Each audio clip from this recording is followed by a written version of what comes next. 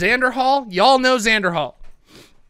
But Xander Hall went up against a woman named Brittany, who previously, yo, Xander Hall, happy to see ya.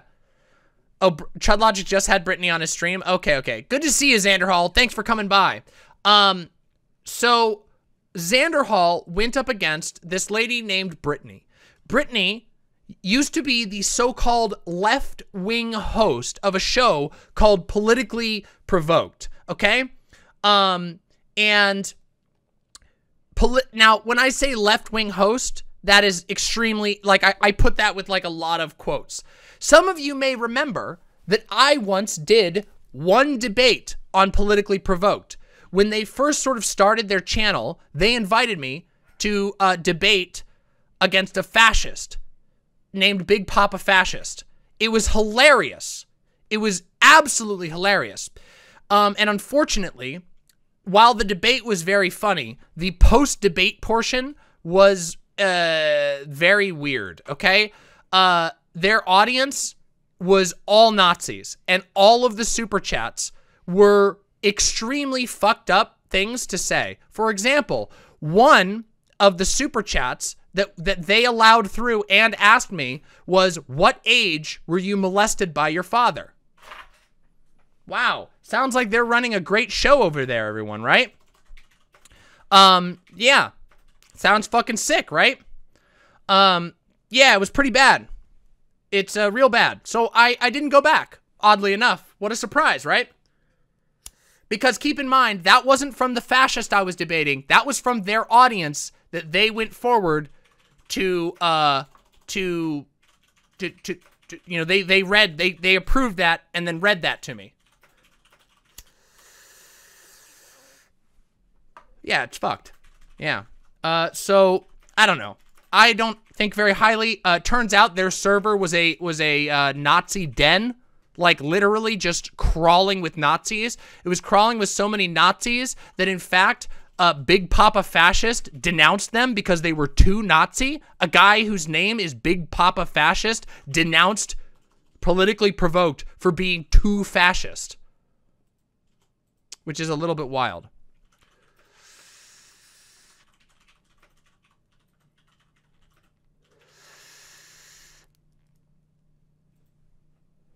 So that's just the context for who we're going to see. Yeah, we'll find out. You'll see that. Their Discord literally got nuked by Discord twice because it was full of Nazis. Yes. Not kidding you. That's actually what happened. So let's do this. Let's do this. Okay? Let's go watch this Xander Hall debate, okay? We're going to watch it right here. Here we go. We got it, everybody. This right here is Xander Hall. No, it's not Eminem. I recommend 1.5 speed. No, we're doing it raw. We're doing it fucking raw. You understand? Raw. Okay? I'm not fucking backing off. Debate review. Xan v. Brittany. All right, let's fucking do this. Let's fucking make it happen, okay? I'm gonna let this debate open right up. I'm gonna hit the bathroom, and then we're gonna go. Let's do it! What really annoys me is the fact that you can't talk about this because then you are, like, lambasted this horrible, horrible person just by pointing out uncomfortable truths. Why is that okay? I don't think you're calling out... when you say things like, I'm just pointing out uncomfortable truths, that comes off as a dog whistle. That's something that, like, right-wingers for a long time will have used as a defense against any criticism. Is I'm just asking questions. I'm just telling the brutal, honest truth. I'm just telling it how it is. The uncomfortable truth. Like, it just comes off as a little sussy to me. True! It is a bit sussy! It is a bit sussy. Alright. I'll be right back. I'm gonna hit the bathroom. You guys listen to the intro. Today we're debating immigration, and we are starting right now with Brittany's opening statement. Thanks so much for being with us, Brittany. The floor is all yours. Okay. All right, so I did write something up. I don't normally like to read things because I'm a little blind, but I'm gonna do it anyways. So, before I give my opening, I just want to say I'm not normally on this side of the debate. In fact, this is my very first debate. So this will be a new one for me, hoping Xander Hall will be kind enough not to use those crafty little voodoo debate bro tricks on me, and have a good faith discussion, which I think he will. But for those who don't already know me, I was once the left-wing host of Politically Provoked. Over the past year, that went from left-wing host to centrist host to now just host. Got into politics through Trump, hated him, thought he was the worst president to ever take office. I supported basically every left-wing policy you can think of. Open borders was one of those things. I've gone through a lot of the same views as most lefties have, and one of those has been the white guilt that we see everywhere. So I thought getting straight white men out of power would be a good thing, and white men have just been horrible for us. Then came the red pill and a guy named Little Timmy. Now, I'm hoping today Xander Hall might be able to unred pill me, because I've been looking for somebody to do that, and as of yet, nobody has managed to get it done, so maybe you can be that guy. If you don't already know who Little Timmy is, he is a hypothetical character of what happens when white people become a minority. So basically, he is now the only white kid in a class of blacks, Latinos, and all the other groups we have living here. And every single minority group seems to have some sort of grievance against white people.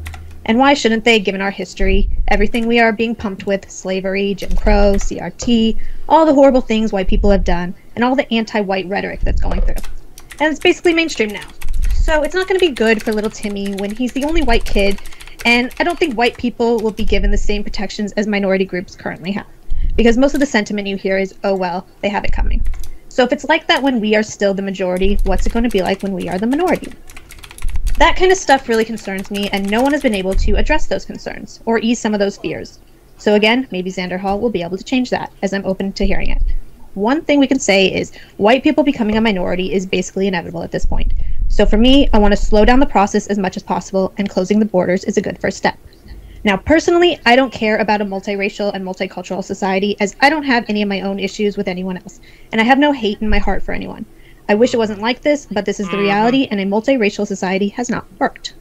Lefties love to paint this ideal world we wish we lived in, but that doesn't tend to align with reality.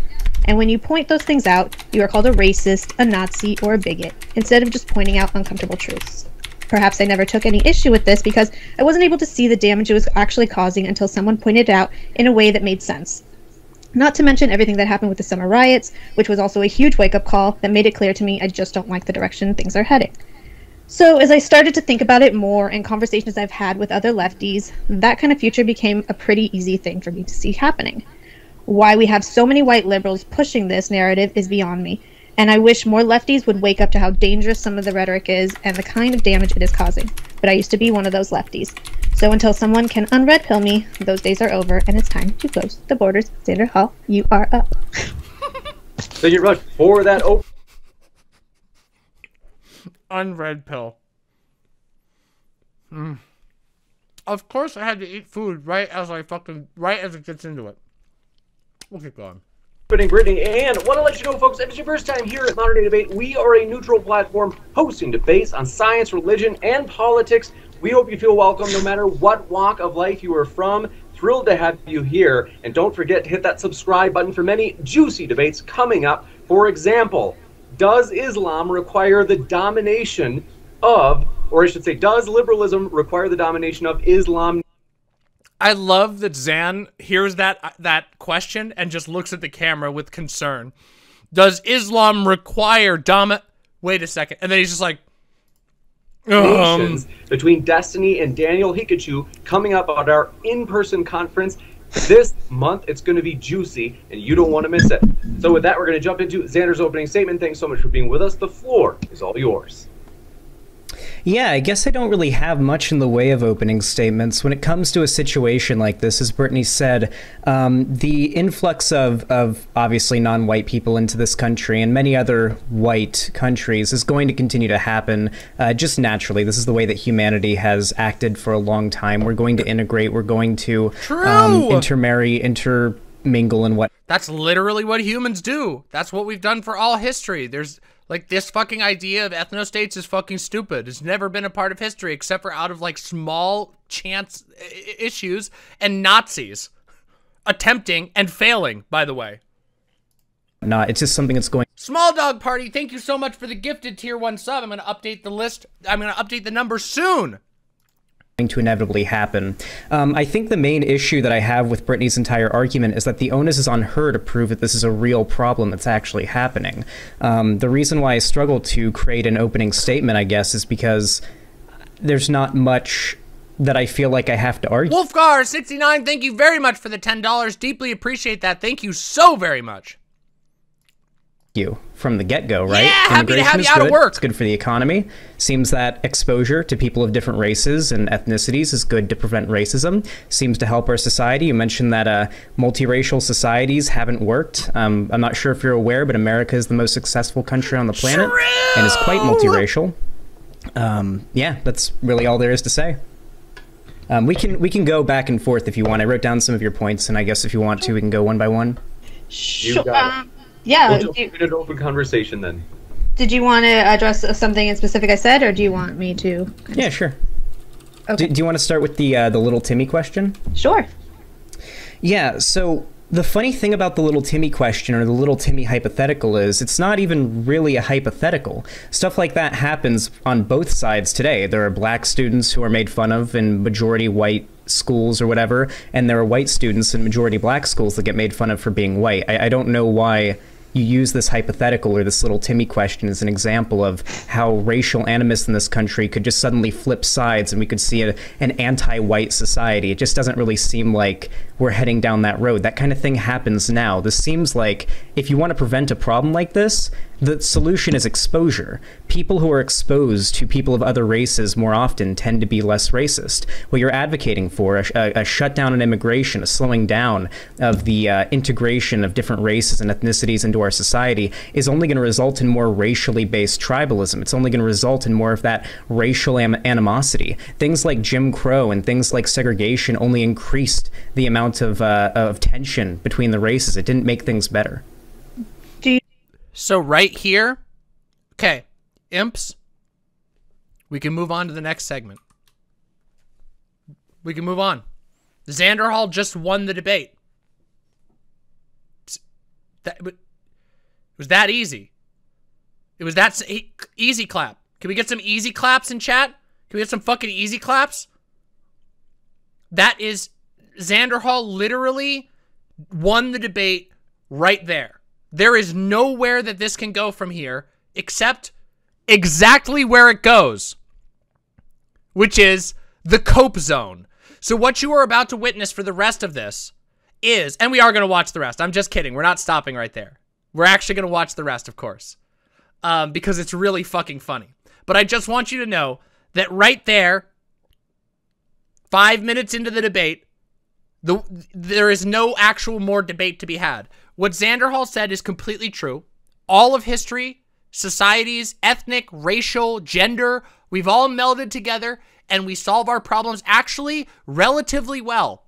Usually, it's when hyper hierarchical supremacists of some form or another take power that we end up seeing societies start to become racially or ethnically, and or when we start to see societies fill with racial or ethnic animosity. And Xander Hall points out all of this. All of the arguments he's made are backed up not just by data, but also by history.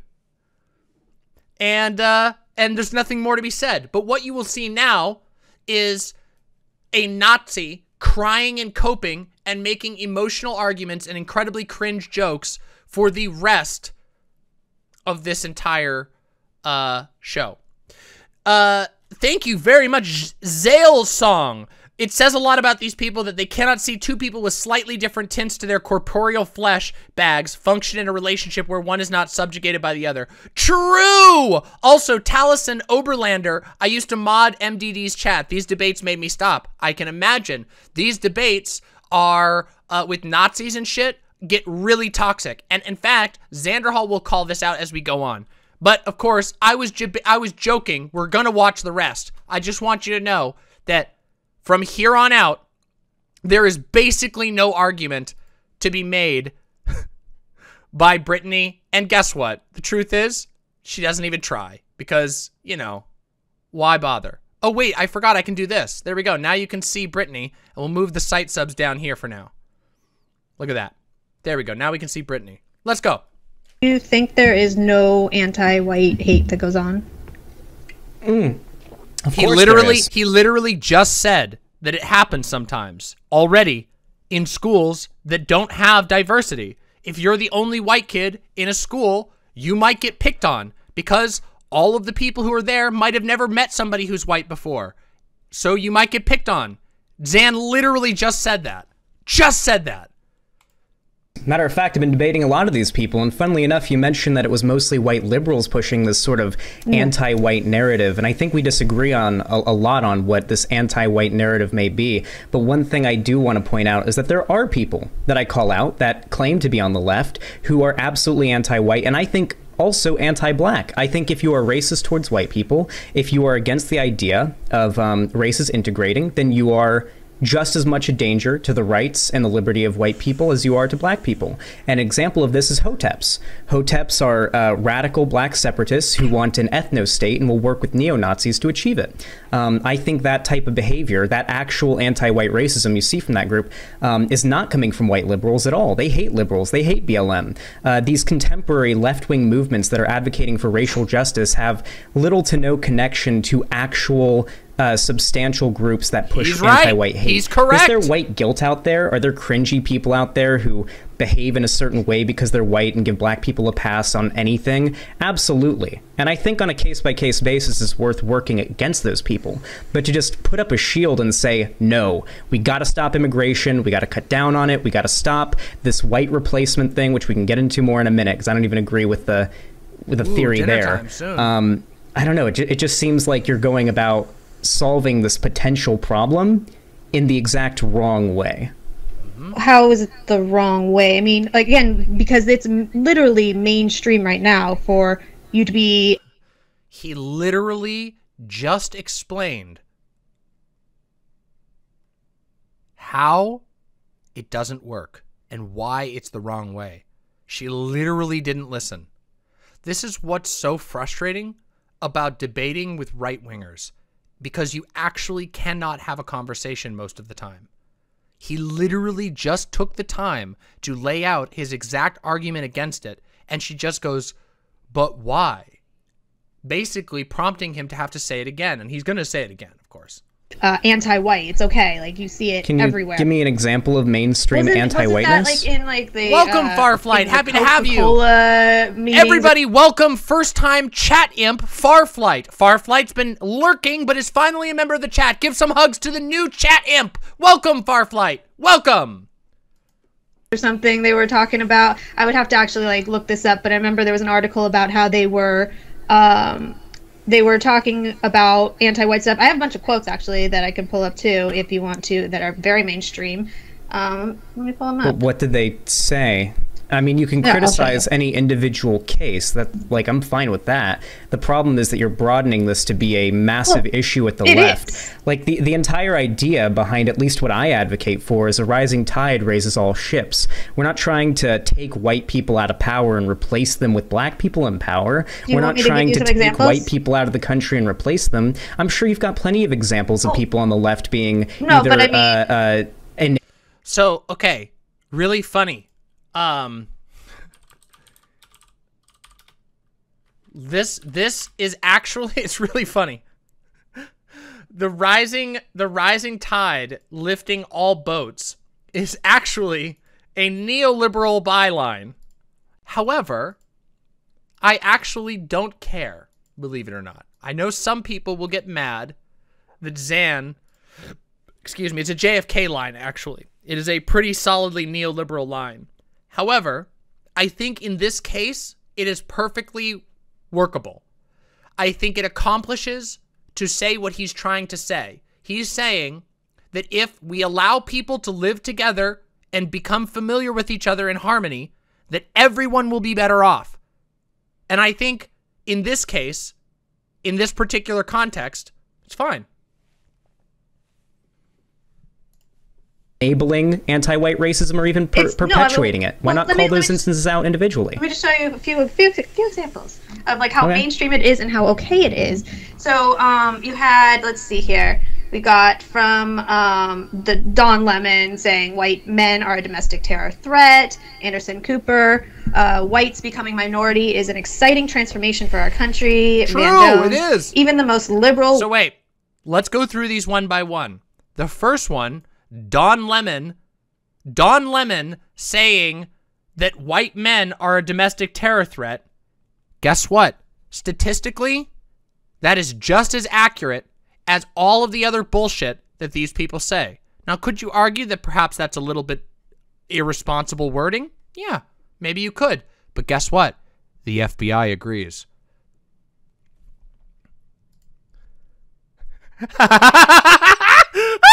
This is amazing! What the hell? This is so good! This is so good, Danny! This is fine. That is so dope! Danny, that's so fucking dope. I will retweet that if that goes on Twitter. That is so sick. Let us, and then, okay. So, first one was Don Lemon saying that white men are a domestic terrorist threat, which is just true. Yeah, it's a little prejudiced, I guess, but I don't think that counts as racist or anti-white. I think that's ridiculous. The second one, what was the second one she said? She said the second one was, hold on, let's see. White men are a domestic terror threat. Anderson Cooper, whites becoming minority is an exciting transformation for our country. It is an exciting transformation for our country. That means there are more people here with more diverse backgrounds than ever. That's exciting. Having a country that's not all white is exciting. As somebody who doesn't only like white people, that is an exciting venture.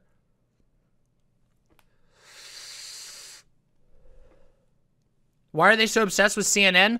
Because they have brain rot, okay? You have to understand something about conservatives. Let me give you a little moment here, okay? Something that a lot of us have forgotten in the last few months, okay? Something that a whole lot of us have forgotten in the last few months, okay? I want you to understand that conservatives have no fucking clue what they're talking about. They repeat the same lines that they're given because that's how hierarchy works. When you believe in a hierarchical worldview, your superiors tell you what to think. You repeat those things. That's how it goes. That's how it goes for all of them. Every conservative is exactly like this. Now, sometimes there's squabbles. Sometimes there's inconsistencies. Sometimes conservatives make bad decisions. But that's how their ideology works. You listen to the people who are rightfully above you. You want to look at what the core tenets of right-wing thought are? It's a belief that hierarchies are natural and good. Okay? So it should make sense why they fixate on the same things that their intellectual leaders tell them to fixate on. And they always do. So there you go. Let's continue. Fuck. Van Jones, even the most liberal, well-intentioned white person has a racist virus in his or her brain that can be... So who is this guy again? Van Jones? Isn't that another guy? Isn't that another CNN guy? CNN. Another CNN guy. So this is just CNN and individual people saying potentially, like out of context, potentially questionable things, but I don't even think that's wrong. I imagine that what was being said there is that, yeah, racism is in everyone. Activated at an instance. John Brennan, I am increasingly embarrassed to be a white male these days. I mean, I can keep going on and on. Hold on. Okay. You don't have to read me quotes I'm from just telling you that it's this prominent like people who said mainstream. iffy things. Hold on, this is literally mainstream to be anti-white, and if That's it's that way, that is not what mainstream to be anti-white means. Notice the jumps. So this is something you'll notice with conservatives all the time. This is something we encounter frequently. They will say things like, this one time, someone got treated badly for wearing no mask. That means that it is mainstream to believe that all people who don't wear masks should die. That's not what anyone said. One person may have said something bad, but that's not what mainstream means. And randomly chosen quips from a person who has some mainstream representation does not mean mainstream. In fact, I bet if you went and looked at the responses to those lines, there would be oceans of criticism. And I know there are because I've seen them. I've heard these exact examples brought up by conservatives, by Nazis, over and over and over again. It's so fucking frustrating. But conservatives love to do this. They love to do this. And in fact, it's really funny because something you're going to hear in a few minutes is that Brittany is going to talk about seeing videos of people being beat up. And this is something I've heard even from liberals I know. One of the things that conservatives like to do in their propaganda is they will spread around videos of anti-white hate crimes that are just blurry videos of like some black people beating up some white person, no context provided, no location provided, just a scary video. And people see that and go, oh my God, I might be next. It's fear. Fear and emotional tactics is all that they have. And all of their arguments, even if they seem structured, ultimately boil down to that. And you're going to see this for the rest of the debate. There's a reason why I said that Xander Hall won this debate in the first 5 minutes. And that's because for the rest of this, all you are going to hear is fear-mongering. Just fear-mongering.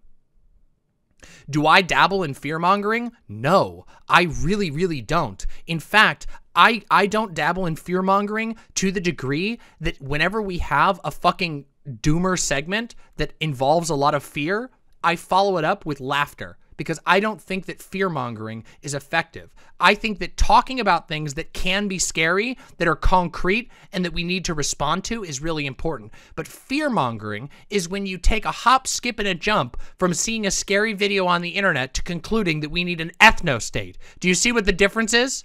Do you see how huge the gulf is between people talking about something that's scary or something that's dangerous and taking a hop, skip, and a jump to saying, well, I saw a scary video once, so now we need an ethno-state. And that is what she's saying. She's saying, yeah, but these 3 people said things that could potentially be construed as anti-white if you think about it really hard and in a certain context, and they have a big platform, and this means that there's an anti-white message being pushed all over the country. No evidence, just a paranoid tear. When we are the majority, what is it going to be like when we're the minority? Don't you think that maybe the tendency for people to engage in rhetoric that maybe pokes fun at or is sometimes even hostile towards white people might be because our society has come to an understanding broadly that the amount of objective harm caused by jokes or comments at the expense of white people typically don't have that same outcome? I think that's why you see a lot less... Hold on. I think that's why you see a lot less pushback against that kind of thing. Is it okay? No, I don't know the context of every quote that you just listed to me, but if the context is as you said it was, then I don't like any of those people and I don't like what they said, and you can call those people out on their individual... We can fearmonger about white names. The white name hordes are rising up. They threaten to destroy our beautiful, colorful chat. We must destroy all white names by gifting subs and by subscribing to Demon Mama. Like what they've said, but I don't think there's a trend in the left to be okay. I'm just teasing. Anti-white. I don't think it's nearly as big as you're making out to be. And trust me, listen, Brittany, I get called no-lip white boy by hoteps and literal anti-white racists every single day. Hoteps. I'm sorry, Zan. I'm so sorry. Lippant. Oh, that's terrible. Are a radical group of usually black activists that typically call themselves black separatists. They're in favor of a black ethno-state, and they're willing to work with neo-Nazis and white supremacists to achieve it. So maybe they typically hate Jewish people and stuff like that. They're basically black Nazis. So basically, these are people that are also looking out for their own self-interest and realize that being around... Oh, this is the moment. This was right where I got that from, by the way. This is the moment where I snapped it. Because he knew! He got her! He fucking got her! He fucking got her! She's like, wait, they actually sound like they're just looking out for their self-interest. She just said 2 seconds ago she didn't even know what they were. This is what you're witnessing here is an advanced Alden, okay, maneuver. This is an advanced Alden maneuver. By the way, Capo, thank you very much for the gifted tier 1 sub. Thank you. This is an advanced Alden maneuver. Zan could have said anything here. He could have made up a word. He could have said the Blotsies, okay? And said they were the black Nazis. He could have called them the Blotsies. And she would have been like, well, it kind of sounds like they're looking out for their own self-interest, because she's in a position where she has to defend ethnostaters no matter who they are. So, even though he did use a real group, this is ultimately an Alden maneuver. Because she admitted and now is talking about a group she just admitted she didn't know existed. And they might not. For all she knows, that might not be a real group. People that are going to hate them is not really working out for them either. I mean, I don't know if that's technically a horrible thing. I think maybe it's just kind of, self-preservation on their own parts. Sussy! I mean, I don't know what hating the Jews and claiming that I don't know about what's her name? What I'm trying to remember her name. She was in the Holocaust. She was in the attic. She wrote the book. Anne Frank. Yeah, Anne Frank. They hate Anne Frank. Listen, all right, I'm tired. Okay, they hate Anne Frank. They think she was a fake Jew and deserved to die in the Holocaust. I don't know what that has to do with self-preservation, but well, yeah, I don't know about all that, but I have seen some of these like black nationalists who kind of push for a lot of the same things that some of the white nationalists will push for, where they want to separate. And I don't know if that's such a bad thing. Why live with people that hate you? I mean, do you think white people hate black people? I think that there are a lot of problems that happen in this country due to a multiracial society that we can't. So notice the logical path of a Nazi. Sometimes black people and white people don't get along, which means that black people and white people don't get along, which means that black people and white people need to live separately. Actual toddler brain jumps in logic. Just, oh, a black person and a white person could fight. That means we have to be separate. It is such a cowardly approach. By the way, Wolfgar69, thank you very, very much for the incredibly generous gifted tier 1 sub. Thank you very, very much.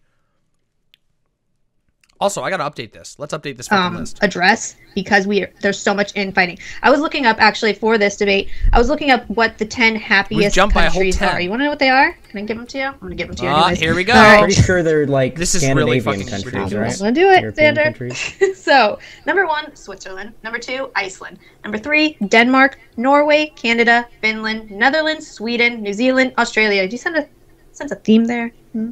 Yeah, so... Wait. What's the theme? Can we listen to that list again? Switzerland. Number 2 countries are. You want to know what they are? Can I give them to you? I'm going to give them. All I'm right. pretty sure they're like Scandinavian countries, right? I'm going to do it, European Xander. countries. So, number 1, Switzerland. Number 2, Iceland. Number 3, Denmark.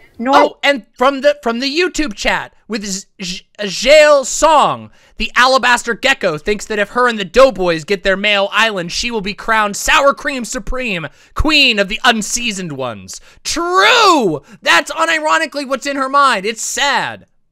Norway, Canada, Finland, Netherlands, Sweden, New Zealand, Australia. Did you sense a theme there? Hmm? Yeah, so... What's the theme of New Zealand? Yeah, Australia, New Zealand, Switzerland, Canada, all racially and ethnically incredibly diverse countries. What? Like, what? Yeah, New Zealand is not even close. New Zealand has a huge native population. What the? Melbourne has more Greeks than Athens does. Yeah, what the fuck is this dumb bitch talking about? Okay, something you should know. Again, all Nazis are fucking stupid. Even not... Guys, here's a secret. Ready? All Nazis are fucking stupid. Even the ones who are accomplished.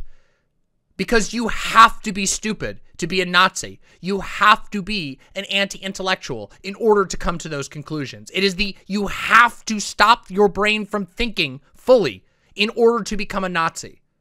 You can be tricked into it, but you cannot remain a Nazi unless you shut your brain off to new information, because Nazism is based off of fantasy. Yes, but that's what I'm talking about, nuts. To be groomed into being a Nazi is to be denied all kinds of conflicting information. It collapses very easily because there are all kinds of holes in Nazi narratives. Keenox with the tier 1 sub. I'm unable to catch streams live that often, but I gotta support one of my absolute favorite streamers. Keenox, thank you so much. We appreciate your support. Even if you can't make it live, you're appreciated. VOD viewers or poggers, okay? Let's continue. You could also be a grifter, yeah, but that's, okay, we'll talk about that, okay? Most of them are social. Vietpom says her take is brain dead. Switzerland is made up of 3 very distinct groups, German, French, Italian. Yeah, I know.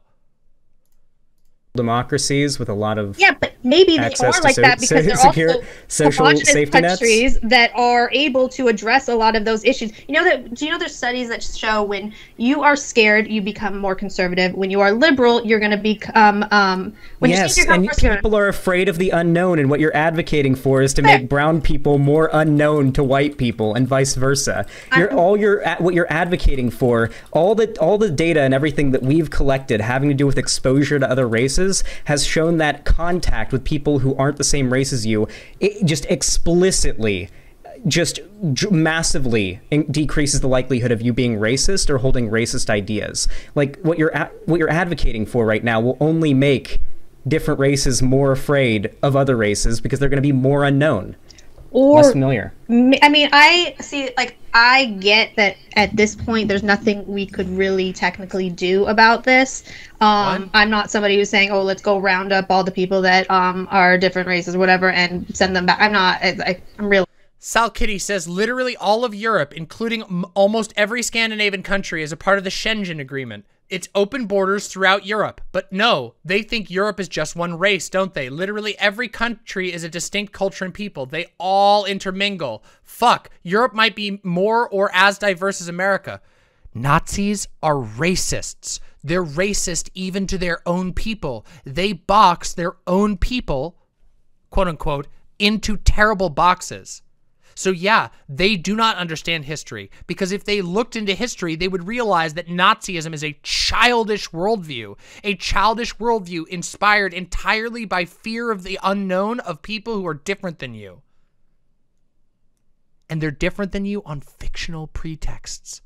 It's completely ridiculous. So yeah, they don't know anything.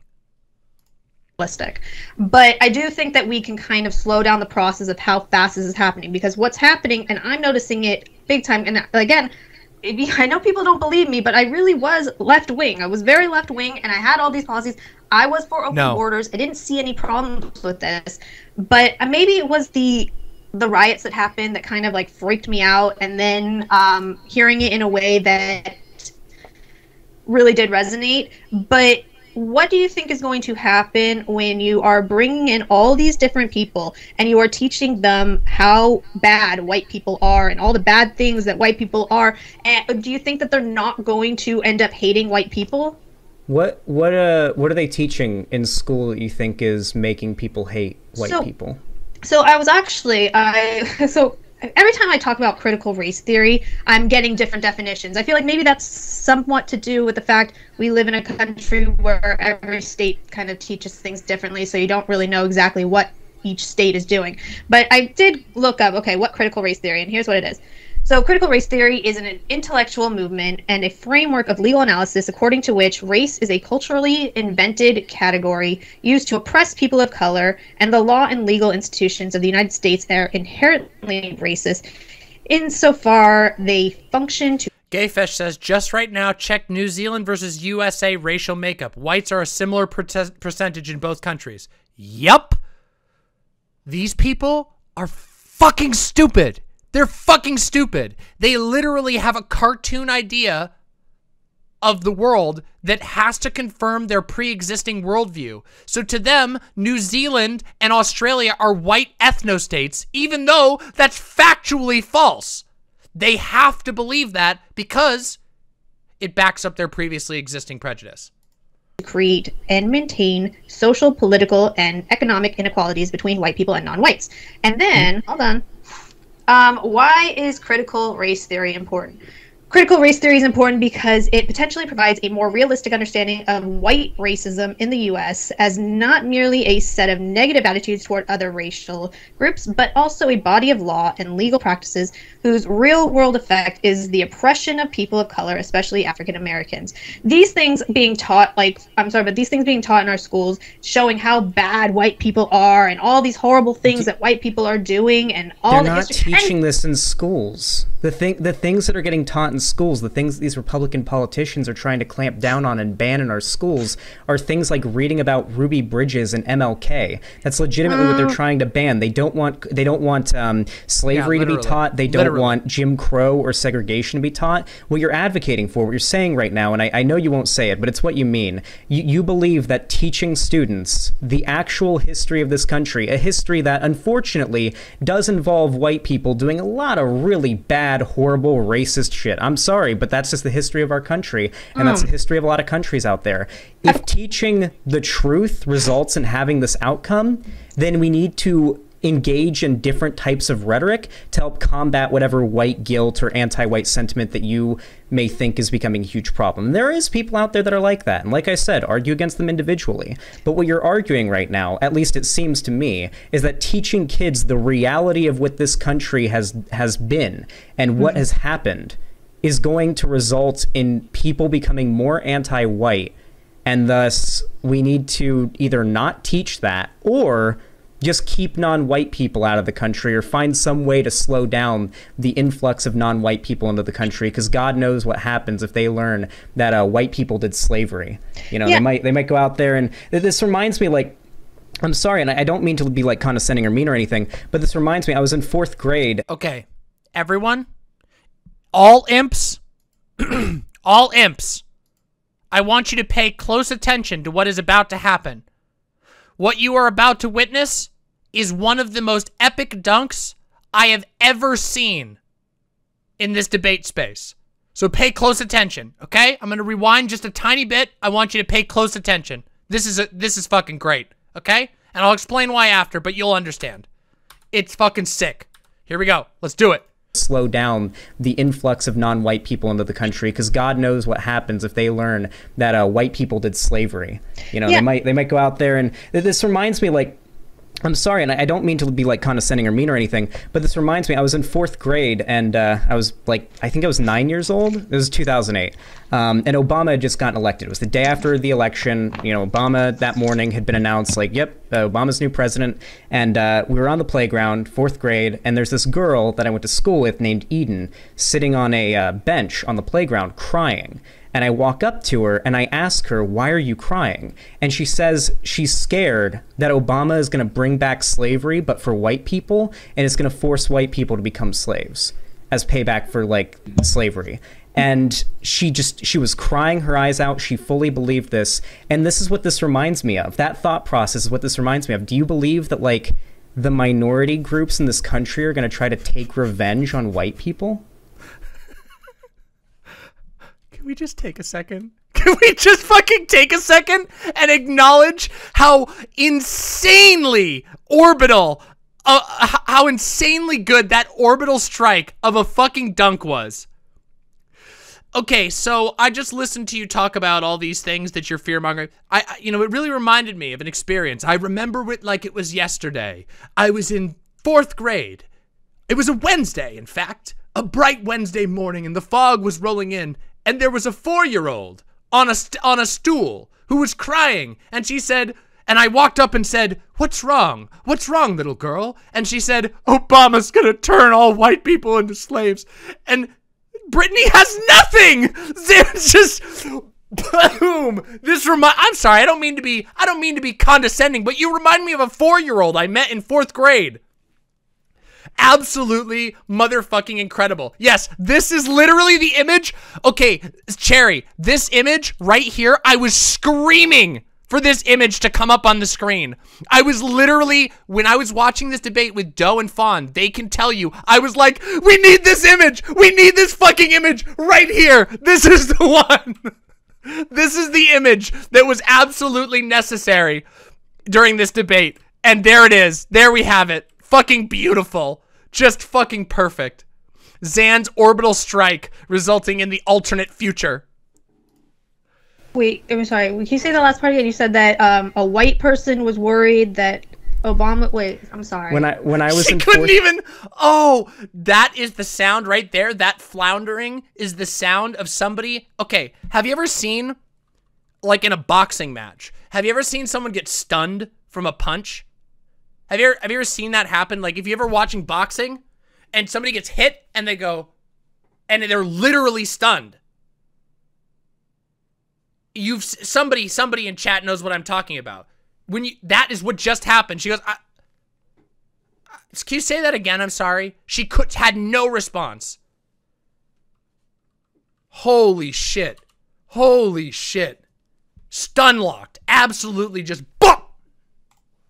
Grade, one of my classmates, the day after Obama got elected, I went to school, and it was I think it was on a Wednesday. We don't have to do the whole setup. Just give me I just told you the story. One of my classmates, she was white, sitting on the bench at recess, crying because she thought that as payback for slavery. Oh yes, I need to do a thank you for this donation. Thank you very much, lot of apples for the gifted 2 tier 2 or tier 1 subs.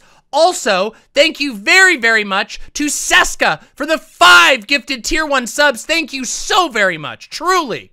Deeply appreciate that. You all make this possible. Thank you very much. Obama was going to bring back slavery for white people and enslave white people. Okay. And it seems like, and I'm not saying what you're claiming is on the same level of ridiculousness as that, though it's close, but I feel like you're gaslighting me a little bit right now, Xander. Like, I really do, because I feel like, I mean, I've been seeing this happen a lot more, and I see the anti-white hatred that keeps rising, and the fact that, again, it's so mainstream, and it's okay, and we are still the majority. So I think that when you take into account the fact we are going to become a minority, and if you look at other countries where this is happening, yes, okay, I know that like South Africa and Rhodesia and all this stuff is pointed to, and they were technically, white people were always the minority, but Black people did have a grievance against white people there, and the second that they were able to take any kind of control, they did, and like it wasn't good for white people. And think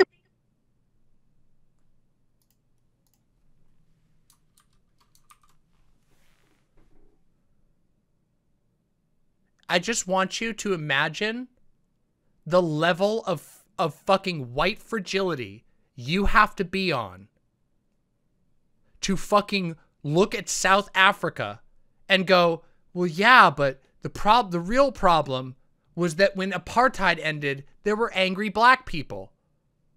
Holy fucking shit. Holy fucking shit. Again, Nazis have toddler brains. Just violent toddler brains. That's it. Stupid, angry, violent, hateful toddlers. About the grievances that black people here are going to have are far greater than you're going to have over in those countries where they weren't slaves or anything. Do you think the socio-political position of Black people in this country is comparable to that of South Africa? I think that Black people have a fucking grievance. Like, okay, when you talk about, okay, say you want to go for people who have been oppressed, with, like, you know, you got the Holocaust Jews and stuff. Jews have, like, actually come out of that, and they are, you know, they've done very well for themselves. So oh my god! The Jews came out of the Holocaust. I'm quoting here. Don't fucking take me down for this. I'm quoting Brittany here. The Jews made out well from the Holocaust. Not a Nazi, though. Not a Nazi, okay? Brittany of Politically Provoked, definitely not a Nazi, but just with a straight face, said that the Jews made out well from the Holocaust. Can we just, like,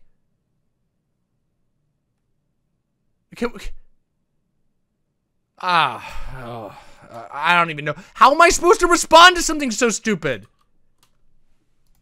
Grievances that they could possibly have are going to be not quite the same. Whereas black people never really have been able to get out of what has happened. It's gone from generation to generation to generation, and they have been stuck in this.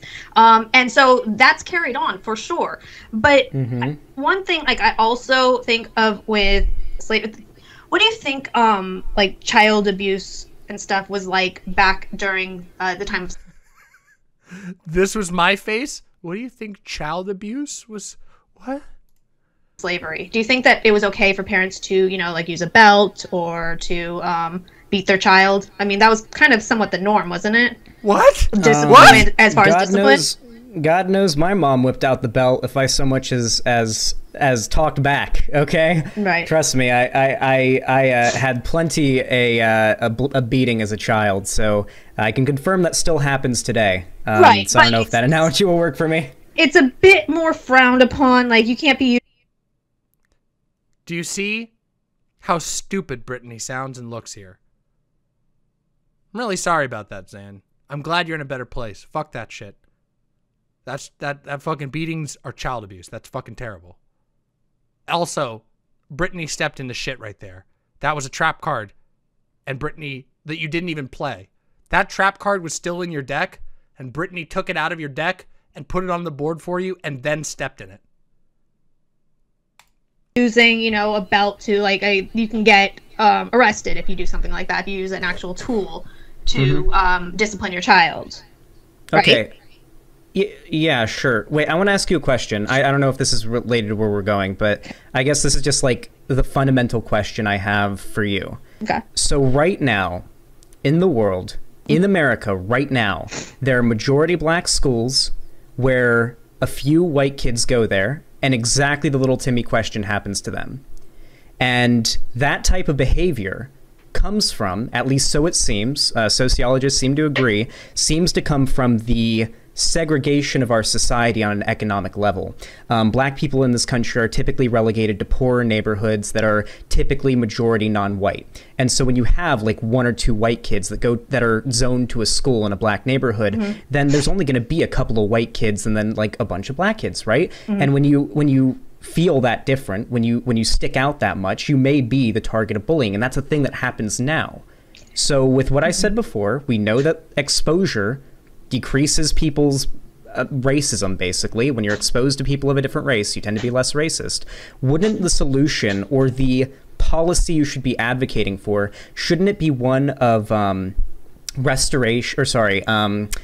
revolution of our systems, either fixing or completely tearing down and recreating of the systems in this country that result in that disparity and that economic segregation, so that we have a more integrated society. Rebuild from the your ashes. Neighbor across the street is Asian, the guy down the streets from Mexico, the guy up the streets from Puerto Rico, your next door neighbor is black. Don't you think that when neighborhoods are far more multicultural, don't you think you're going to have less bullying for this type of thing? No, I think there's going to be a lot more infighting.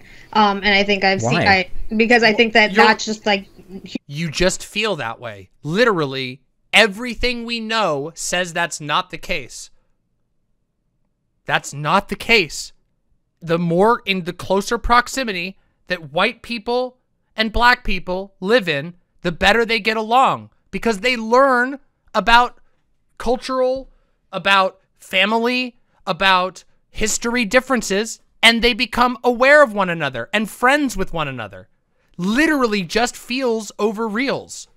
Oh, hey, Fawn, would you mind refilling my soda for me? Yes. Diet Coke and a Coke, if possible. Let's continue.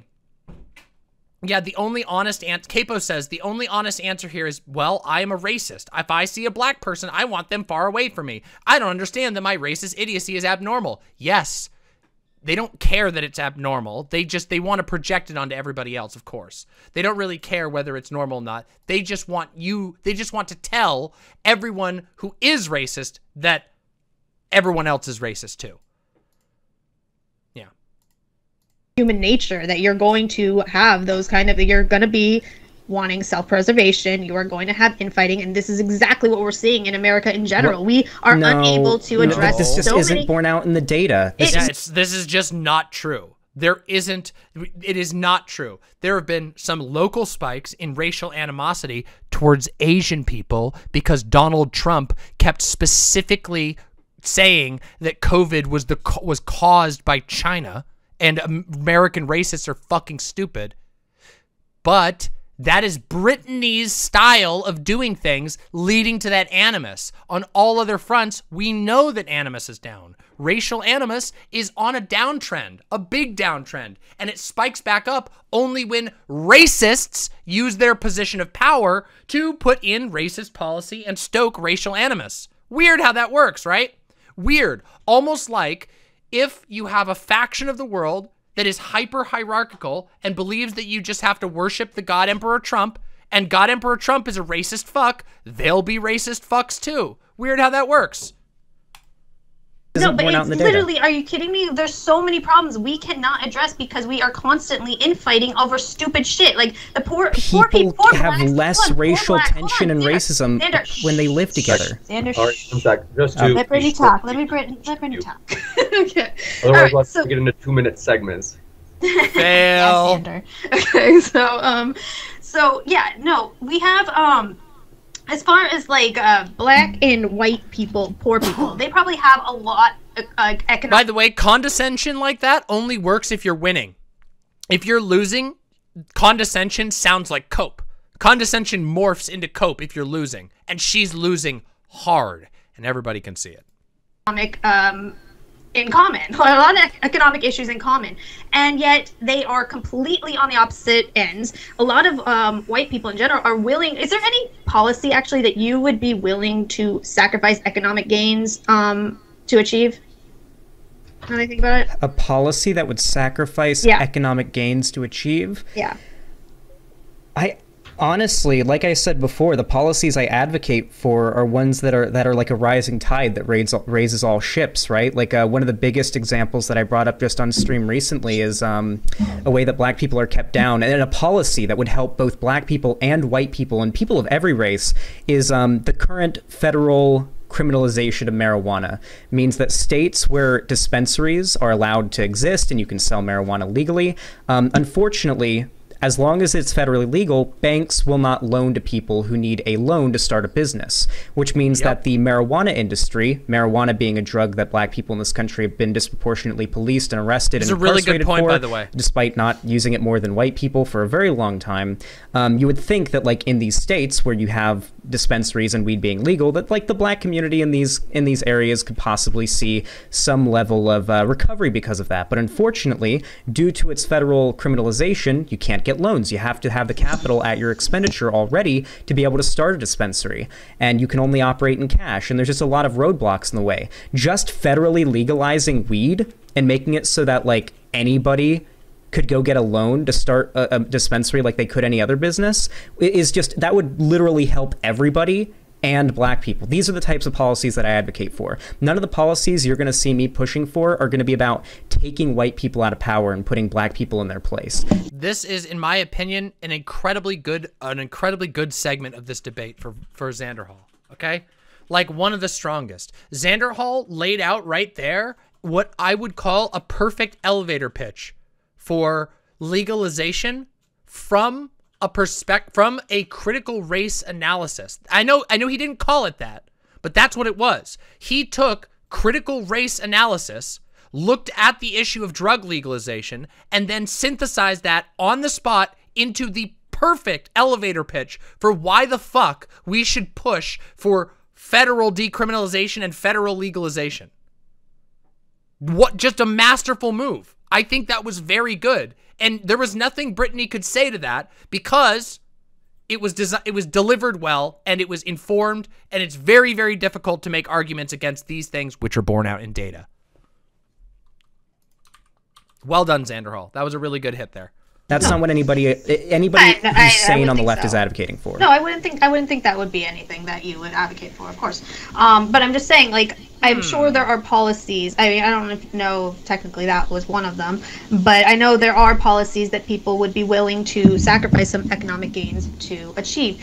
A lot of people are willing to do that when it comes, to immigration. Yeah, I guess you could say that in the short term, immigration is an economic gain for the country, but some people... Wrong. It's an economic gain in the short term and the long term.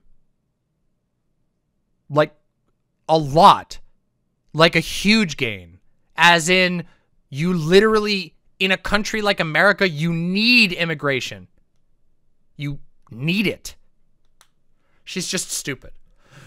She's just this entire conversation, from the moment that I paused this 5 minutes in and said that Zan won, has just been feels over reals and cope. There is not a single fact-based or even rationality-based argument going on here. At all. Just feelings. People are also going to be pushing the fact that we don't want to become a minority in our own country. When people tell you, oh, okay, well, why don't you just go move to one of these, like, white countries or whatever, it's kind of... I mean, isn't that, like, exactly the point? We're being run out of our own country. Jesus, can you hear the dryer? Is it loud? The way, yeah, I can hear it a little bit, but it's not too. I might it's want to, barely in the turn background. it off because, hold on a second, maybe not. All right, sorry. All right. I think Yeah, you said we are being run out of our own country. Nobody's being run out. This is actually, I think now's a good time to tackle this. The idea of replacement. Now, the term replacement necessarily has to be referring to generationally on a generational level, people of a different, I guess, demographic are being born at a faster rate than people of a certain demographic are dying out. That's what replacement rate is. But I don't care about the replacement thing. That's not my issue. My issue is more about becoming a minority in the country, in our country. The debate is literally, the debate topic was literally white replacement. So she's now just accidentally admitted that she has completely ceded the point. That's my... Yeah, that's not even going to happen in your lifetime. And if you want to prevent the problems that you think, no, we're not, white people are not going to be a minority in our lifetimes. A minority, like what, in 2050? No. What? In America? In 30 years? Less than 30 years? I don't think so. And also, who cares? Who cares? White people are already a minority in the world, and they will always be a minority because being white is a construct. There is no such thing as a white person. There is barely even such a thing as an American or a Hungarian or a Czech or a Slovak or a Slav. There's no fucking, it's all fucking made up bullshit. It's all based on lines drawn by states. And it has nothing to do with your actual relations to other people. Okay, I have I have next to no ties to the country that my family originally came from. None. I've never been there. Don't speak the language. Never have been. Probably never will be there. Maybe I will. I kind of want to go visit all my Slovak and Czech friends and stuff like that. Maybe someday I'll go there just to meet them, not for any like family reason. But that's where my family my family's from Slovakia. And that's like where my main ancestry comes from. I have no fucking connection to any of that. I don't even barely have a connection to America. I have a connection to my partners who are a mix of from completely different countries. Yeah, I want to visit Prague. I do. Anyway, it's really this whole viewpoint is just fucking stupid. The idea that like people actually have any bonds based on these like national, let alone racial histories it's childish. You wouldn't even, if you were put into a room with a bunch of people and told to work on things outside of accents, you probably could never even know where those people were from. If you couldn't place their accent, you would have no fucking clue where they were from. They could be from your neighborhood. It's so stupid.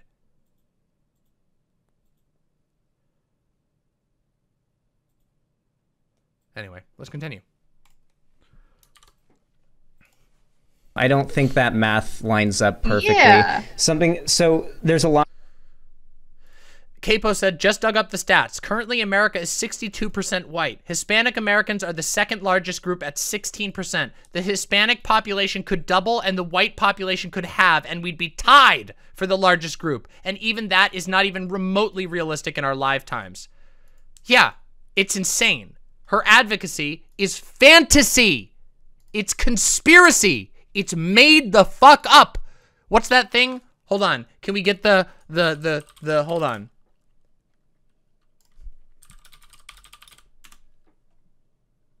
What's that fucking thing? Hold on. I know it's here. Hold on. Here we go. It's false. No way. Not this time. We created it. Not this time. No, not this time. It's totally made up. Pure fiction. It's fiction. It's fiction. We made it up. We made this one up. It's a made-up tale. It's a total fabrication. It never happened. It never happened. This one was invented by a writer. Not.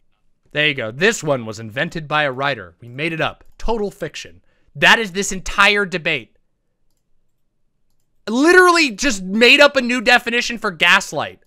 Just so fucking stupid.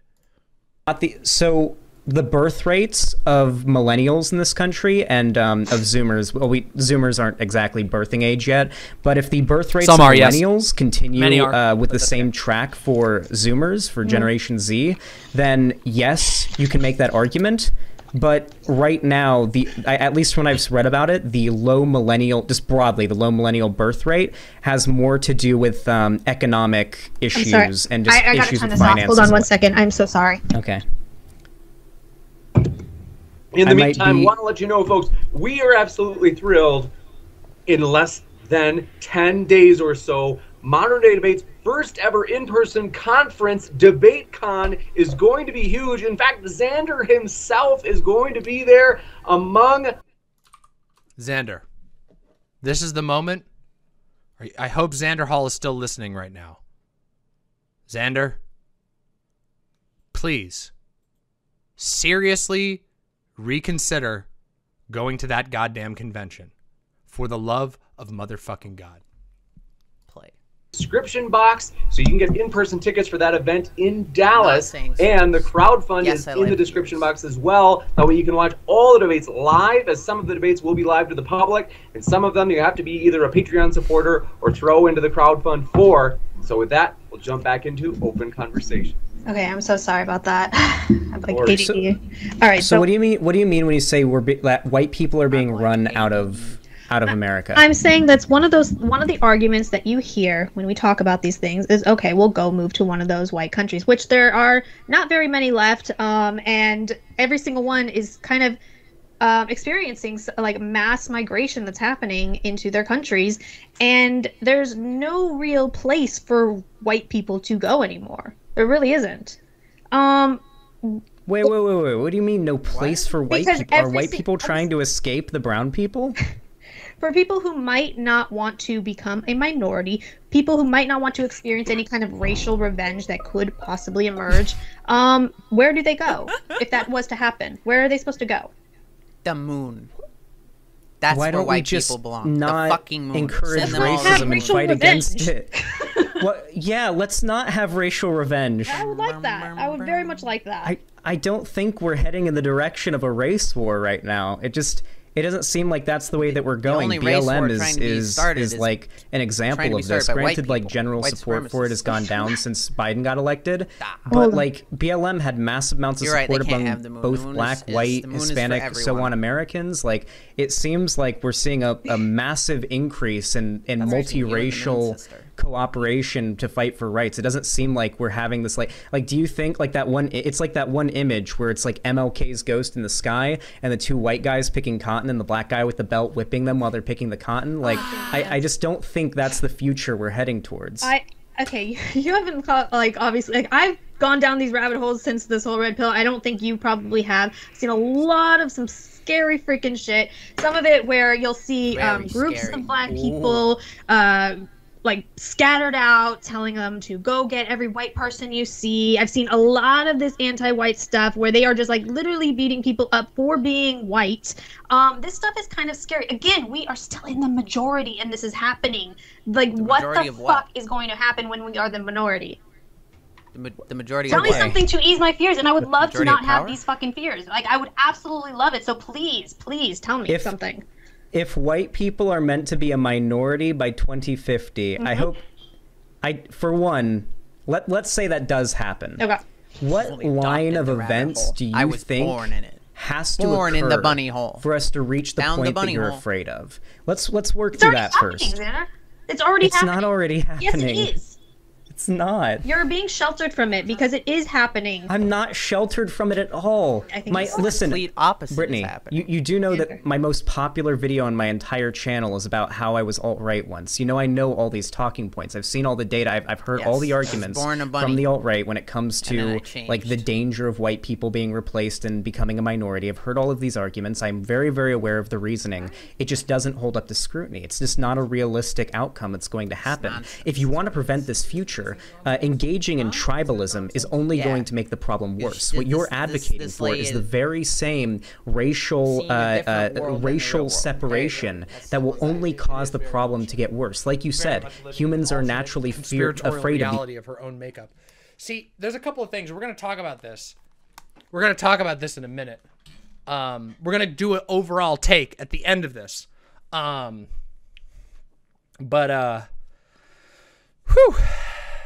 Yeah, let's go into this. Come on, let's keep going. The unknown. We need to make people of other races not the unknown. We don't want white people to be the unknown for black people or Hispanic people or whatever, and we don't want it to be the other way around either. Yeah, that's only if that future that you want is more likely with the policy that you're advocating for. See, that would be all fine and dandy, and this is again what I talk about when lefties talk about this ideal world we wish we lived in that just doesn't actually exist. But the fact we are constantly teaching so much of this anti-white stuff and all the bad things that white people... I'm still talking. I know you're about...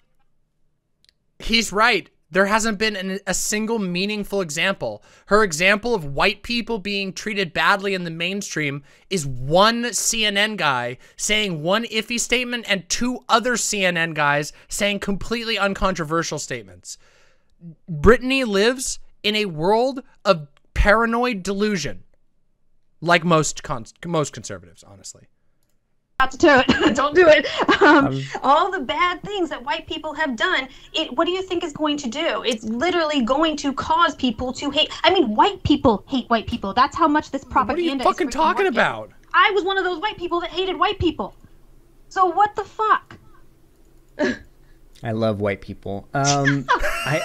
Literally the only response to that is to just be like, well, I don't hate white people, so... Yeah, literal white guilt, Andy. You could tell she's fucking making it up. I don't think this bitch has ever hated white people. I think this bitch has always loved white people a little too much, if you know what I'm saying. You know, she might have a little bit of a thing for the whiteys. I saw excuse me, I saw your Omegle. That guy was a Nazi who was screaming the N-word. I was screaming over him yelling the N-word, okay? True! No, but I guess... You're doing the thing. Like, do you think that minorities want to take revenge on white people? I do. I think that is something. I'm not every single one, obviously, but I do think there is this anti-white hatred that's going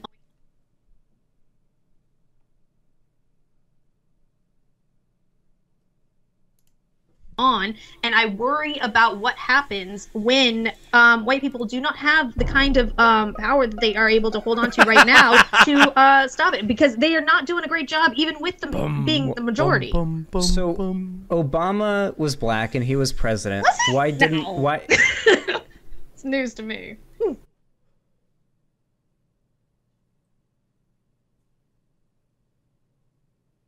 Cringe.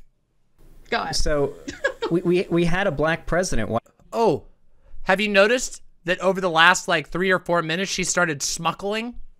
So I've talked about this in the past, how the smuckle is a typical Nazi tactic. It is mostly Nazis that do the smuckle. Other people do smuckle, but the smuckle is a core Nazi tactic. Once they realize how bad they've been owned, and it always comes late, they never realize that they're being owned until it's too late. But once they realize it, you can almost see the fear in their eyes, and then they start to do the smuckle. The smuckle's where they go, yeah, you would think that, wouldn't you, liberal? That's what they do. It looks like that. It looks just like what Brittany just did. Yeah, smuckle reminds me of being smug. That's what it means. It's the smug chuckle. That's what smuckle means. It's the smug chuckle. There you go. And it is an ancient Nazi tactic, okay? They've been doing it since fucking World War II, okay? The smuckle. Why didn't we see any of that from him, you know?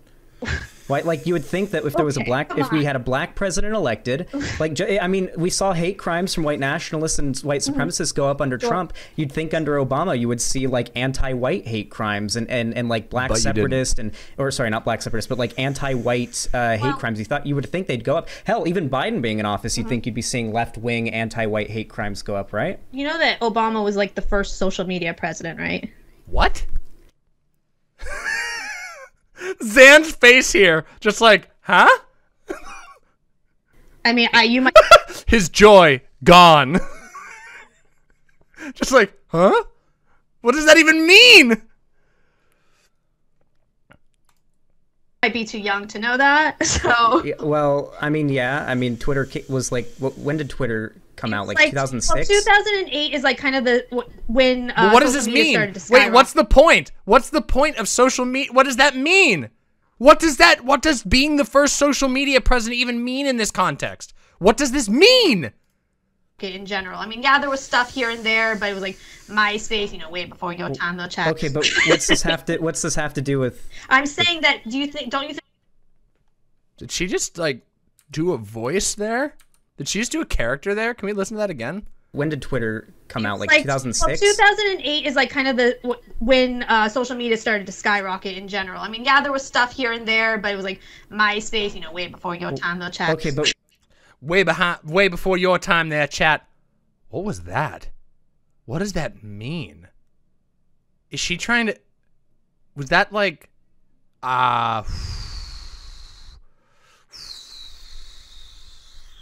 Let's just let that one go. What's this have to do with? I'm saying that. Don't you think that social media also plays a huge role in some of the stuff that we are dealing with in some of the social media makes it easier for a president to radicalize their base. That's how Trump stoked his fans into doing the Capitol riot with social media. Thank you very, very much, Zale Song. Thank you very much. Yo, Brittany and all them would love Antarctica. It's all white and snowy, lots of open space, frigid and barren. The females are used to that. Oh! Oh! That's a burn. And true. But I don't know if they'd get along with the penguins. That's the problem. That only helps my argument. The idea that that Obama or Biden could reach their left-wing anti-white. Do you think Obama used social media and Trump did? Come on. I mean, he could have, but he didn't. It doesn't seem, because the left doesn't want to start a race war, is why. Obama didn't want to start a race war. Obama was somebody who literally he was one of those, I think I even saw an interview where he was saying he was worried about not being black enough for black people, not being white enough for white people, and he was in that like center where he was trying to please both sides and walk that line. In a way, in this country, I feel like that is like the best line you can actually walk, because I'm a big Obama fan. Sorry to people that that's probably going to piss a lot of people on both sides off, but I'm a big Obama fan. Oh yeah, totally. I think he was a really good president. I bet you're a huge, big fan of Obama. Big Obama fan. First one of Hussein Obama. Hussein Obama was my favorite. I loved him. Barack Obama. Barack Obama was my favorite.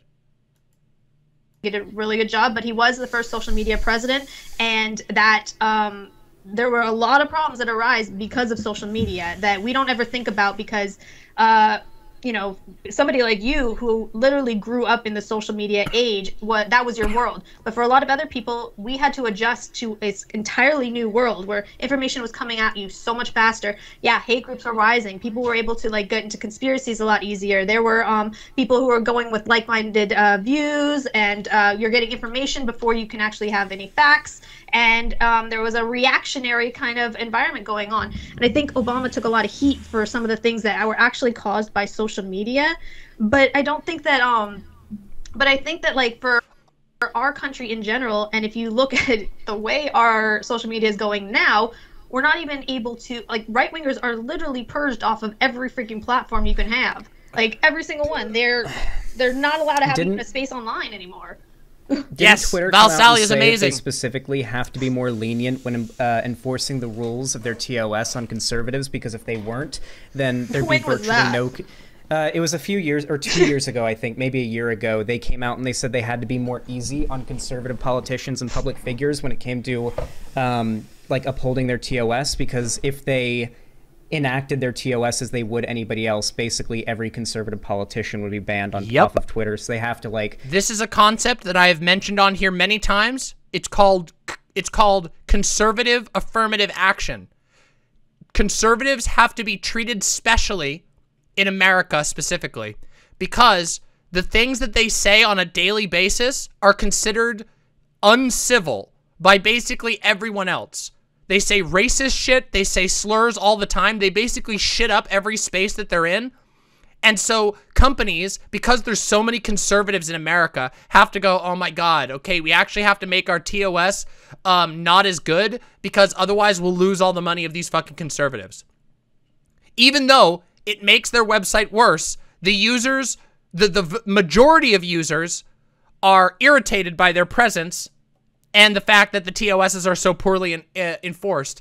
Yeah, it's called conservative affirmative action, okay? Seriously. Yep, exactly. Lonnie, I invented it originally, that term. I made up that term originally to talk about why Twitch panels have like 3,000 follower, 500 view, or 3,000 viewer, 500 viewer, 250 viewer lefties on there with a 2 viewer Andy right-winger. And it's because most conservatives literally can't stop themselves from saying raw racist bullshit all the time.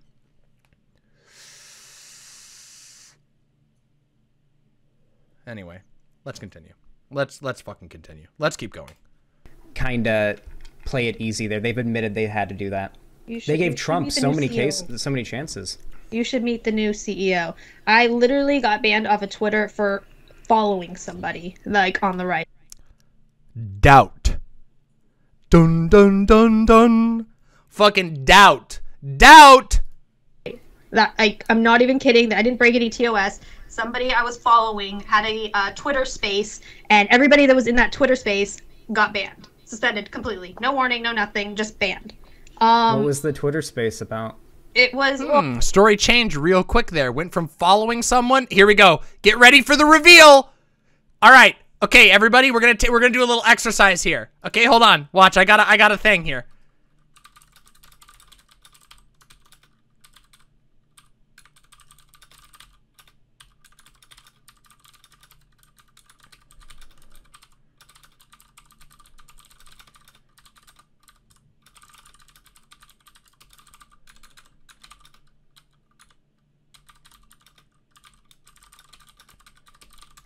Here you go. Here you go. Was it following someone? 2, saying a racial slur? Or 3, participating in a Twitter space that was organized by ban-evading Nazis? I wonder which one it actually was. Shall we find out? Everybody get your votes in. You got 10 more seconds to get your votes in. Go ahead, go ahead. Go ahead. Go on. All right, 2, 1. Okay, it looks like people figured it out. Well, it was a Fuentes Twitter space that he had. But no, who cares? Like, why should the people that are just listening in a Twitter space or following somebody get banned? You weren't just listening in a Twitter space. You were participating in a Twitter space that was organized by multiple Nazis who have been wow, I'm really dying right here. This word is killing me. Nazis who had been banned multiple times. That's what it was. That's what it was. It was that. And in what world is that okay? I mean, Twitter makes the rules, I guess. Don't get me wrong; these platforms practically are not very. Vush's cognitive decline arc is spreading. No, it's just because we're all really tired. That's the secret. That's the secret reason why. If all of your streamers, your favorite streamers, seem like they're experiencing cognitive decline, it's not cognitive decline. It's we're fucking tired, and fuck you, it's January. Fuck you, it's January. Very good at upholding their TOS, and you've probably seen me complain about that plenty on Twitter. But I mean, I don't. Nick Fuentes is a public figure who's a neo-Nazi and is banned off of Twitter. It's not exactly surprising that people hanging out in like a fan club group. Do you disagree with that? Do you think Nick Fuentes isn't a Nazi? No, I don't think he's a Nazi. I don't think he's a Nazi. Hint: Nick Fuentes is indeed a Nazi. The most obvious Nazi you can possibly imagine. Just so much of a Nazi. He is the most obvious Nazi you could ever imagine. All he does is make fucking Holocaust jokes. You can tune in to any Nick Fuentes content and you will come across so much Nazi rhetoric, so much explicitly Nazi rhetoric that it would make your head fucking spin. I think he has maybe some controversial views, but I don't think he's a Nazi. And I think like we throw that That's term the third around quite sus loosely. But I don't even think like Nazis are even actually a real thing anymore. So, but yeah, no, I just think that the way we're not even able to live in the same internet spaces where you're not even going to have any kind of like human contact with somebody. You're not going to be able, I mean, it would be literally the safest place to be somewhere. And we can't even be in these same internet spaces. So yeah, we're supposed to be able to be in the same country. I don't know. What percentage of the left do you think is anti-white? I don't know, Xander. I don't know, but I'm sure there's quite a bit. I think it's not, I don't know if they even recognize that they are anti-white. I think that they have like this anti-white guilt. I literally had it myself, and I went through like the worst cognitive dissonance going through this whole red pill process. Oh, so totally. Do you remember how quick her red pill phase was? Her red pill phase was got exposed for having let's just write out the timeline, okay? Let's think out the timeline here. Set up political show, pretended to be a left-wing host, platformed tons and tons of Nazis. The chat was full of Nazis. The Discord was literally full of Nazis to the point that it got shut down by Discord twice. Then she invited a new Nazi host to her show and an admin to her server who red-pilled her like that. Very weird.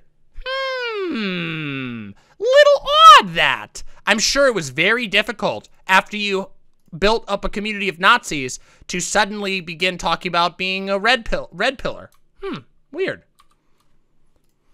What it feels like where her show is still up, yes. Was going through this, and I felt like some of the thoughts I was having were fucking with me a bit, and I didn't want to have those thoughts because I know that this is where my black pill came in too, because there was a lot of problems I was recognizing that there were no solutions to, and that freaked me out. What if I have white guilt but I'm not white? That's kink.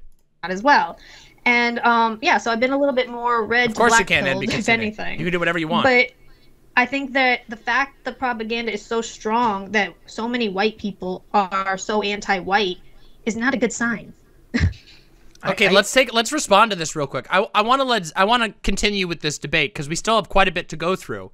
Oh, Mixed Dizzy. So we're saying she was probably crypto the entire time and hiding her power level. Good question, Mixed Dizzy. We're going to talk about exactly that question. That is something, yes, the crypto question. That's what we're going to discuss shortly, in fact, because I want to talk about that. But what I wanted to talk about right here, was the idea of white guilt. Guys, white guilt is fucking stupid, okay? If you look at what white people did under the name of whiteness in America and you go, holy shit, that's disgusting. Holy fucking shit. you should not feel white guilt. You should instead reject whiteness, because whiteness, being white, is the structure that has allowed for this shit to happen. White guilt is fucking stupid. It is just as stupid as whiteness itself. It is a ridiculous, ridiculous construct, okay? Don't be white. Don't be white. You can, yeah, actually, believe it or not, it's a choice to be white. Did you know that? It's a fucking choice. You can be a light-skinned person. You could be a person who happens to have white-colored skin. But whiteness and white people is fake. And if you feel white guilt, that too is fake. White guilt upholds problematic, a seriously problematic view of of race. Oh my God, I talk about gender too much. Of race. It upholds a concept of race that says that white people exist and are responsible for everything that happens in the world. Okay? Seriously. It is just, yeah. Reject whiteness. You don't have to be a white person. You notice how you were never asked if you identified as white. No one ever asks you if you consider yourself white or if you feel an attachment to whiteness. You just get called it or don't. Do you know how many people have whitish skin who aren't considered white? I know there's a couple of people who are probably in this audience who are white passing Jewish people. Do we have any white passing Jews in the audience? You don't have to like speak up or show yourself or anything like that. But I know we probably do. And I bet you white passing Jewish people, you probably know what it's like to have your whiteness disappear like that. Where you're told you're white when it's convenient, and then the moment you say anything that doesn't agree with the white people, all of a sudden you're not white anymore. You're Jewish. Even though your skin color didn't change, your eye color doesn't change, your history doesn't change. You just automatically, you can have your whiteness sucked away from you because you have the wrong political opinions. Because whiteness is a political construct. Bam! That's why that can happen. And you know why Nazis call people race traitors? For the same reason. Because it isn't actually about race. It isn't actually about genetics. It isn't about nation. It's about supremacy. It's about building an arbitrary, oppressive construct of supremacy that's easy to stoke fear on. That's what it's all about. That is what it's all about.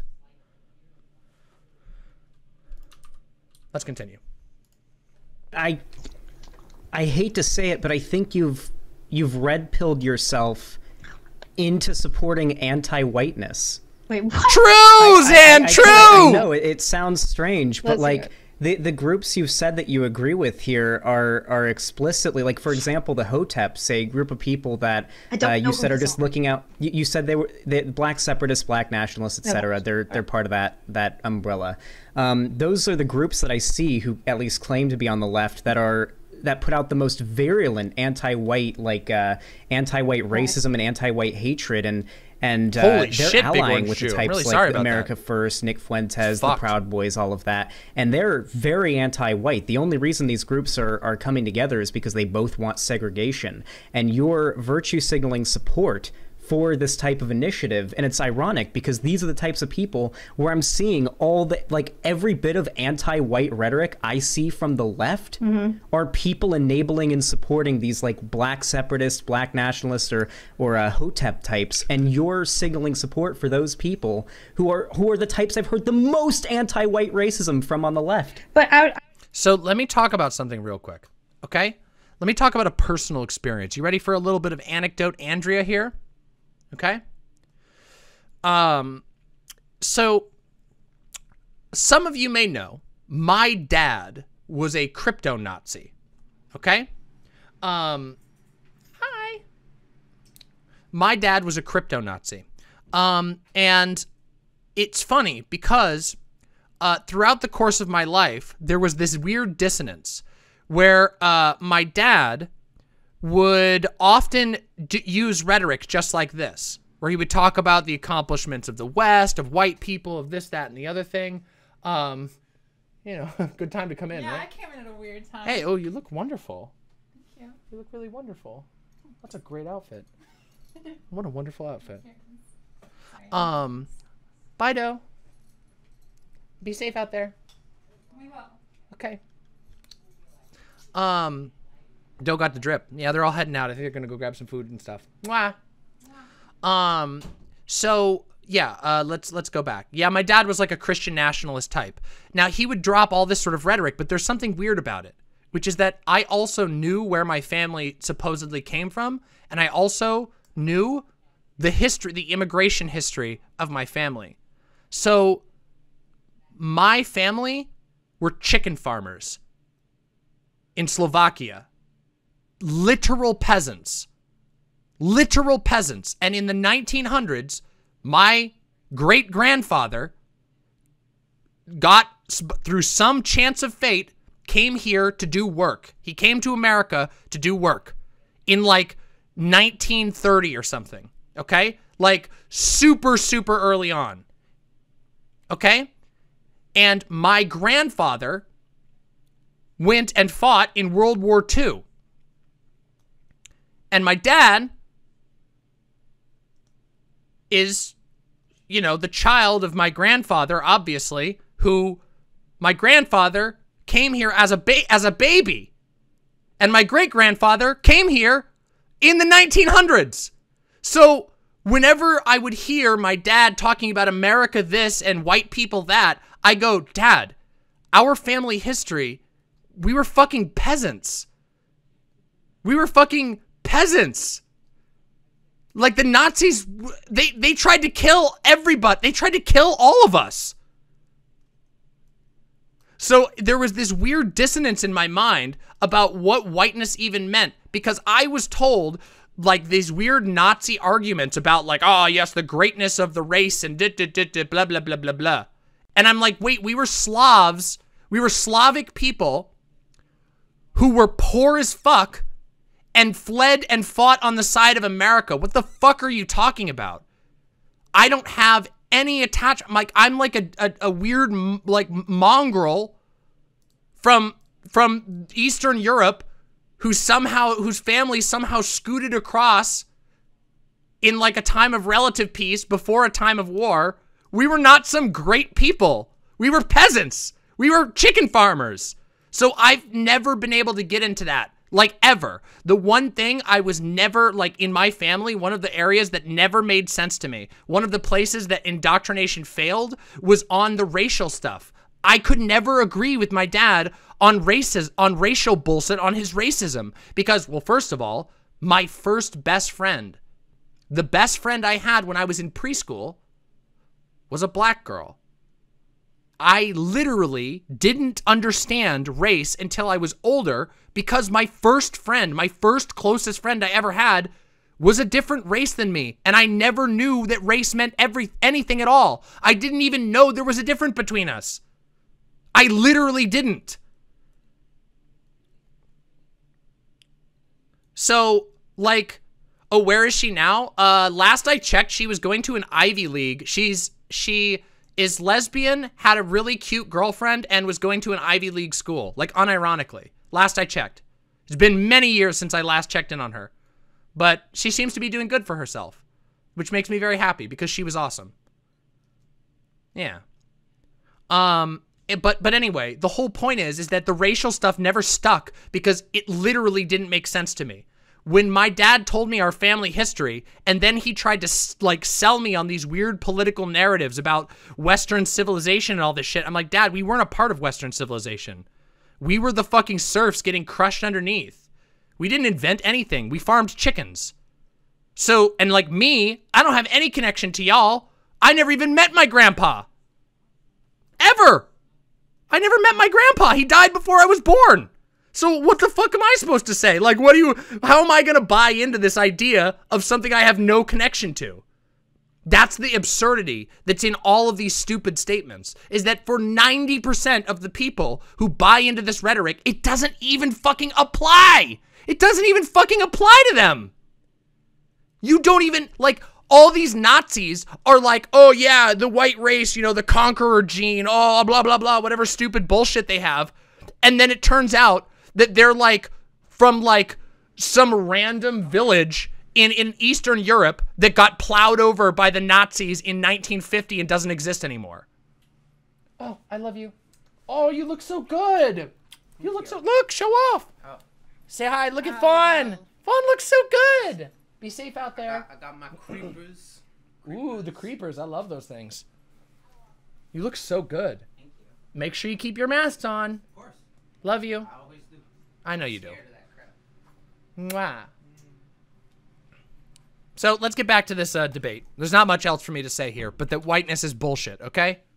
Yeah, I know. Mom and Dad. I almost would rather them be honest about it, if anything, and, you know, like, no, okay. I literally do it all the time. They don't, not we, sorry, excuse me, but they don't want to live amongst white people, and for white people, they shouldn't have to live amongst people that they don't like either. If I feel like that choice should be allowed in this country, and it doesn't seem like it is. We are had this like that right there is not even sussy anymore. She just said, I don't want to live with people I don't like, referring to black people.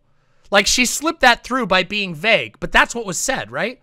That's what she just said. She said, I think that people shouldn't have to live with people they don't like, which in this context is black people. That's not sus. That's just open ethno-nationalism. That's happening. And why? Yikes. What? Again, if we're having all of this propaganda that's being pushed, what results do you think that's going to cause? If still hasn't substantiated this so-called shit around people that they don't like or that they have been like trained to not like, and telling them, okay, now you have to be in a company with them, you have to be in a school with them, you have to be in this community with them, and deal with it. What do you think that's going to do?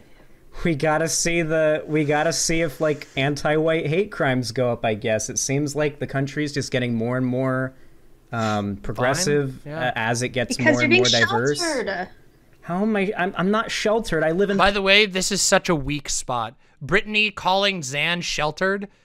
Brittany calling Zan sheltered comes off so stupid. First of all, she doesn't know anything about Zan. Secondly, it just comes across as massive cope. I don't think anybody sees this as a win. Palm Springs. It's like it's like an hour drive from the border to Mexico. You know, like you'd think that there'd be. Like I've gone to LA and shit. I've seen a good amount of stuff. Like I don't know why the. Oh shit! I thought of another cool anecdote. Want to know what's weird? So my dad was a crypto Nazi. My mom was not. My mom was conservative in her own ways, but my mom was not fixated on race at all. At all. And you want to know what the big difference was? My dad grew up all around white racist people, and my mom grew up in one of the most racially diverse cities in the country. Weird how that works out. Weird how one parent who spends lots of time around people of different backgrounds and races, even though she married a crypto Nazi, never swallowed that bullshit. Weird, isn't it? So strange. So weird how that works. Sheltered thing is an argument from you. I've used data to back up what I've said. The data from sociologists, criminologists, everything seems to demonstrate that exposure reduces the amount of racial animosity and racism in that somebody has, right?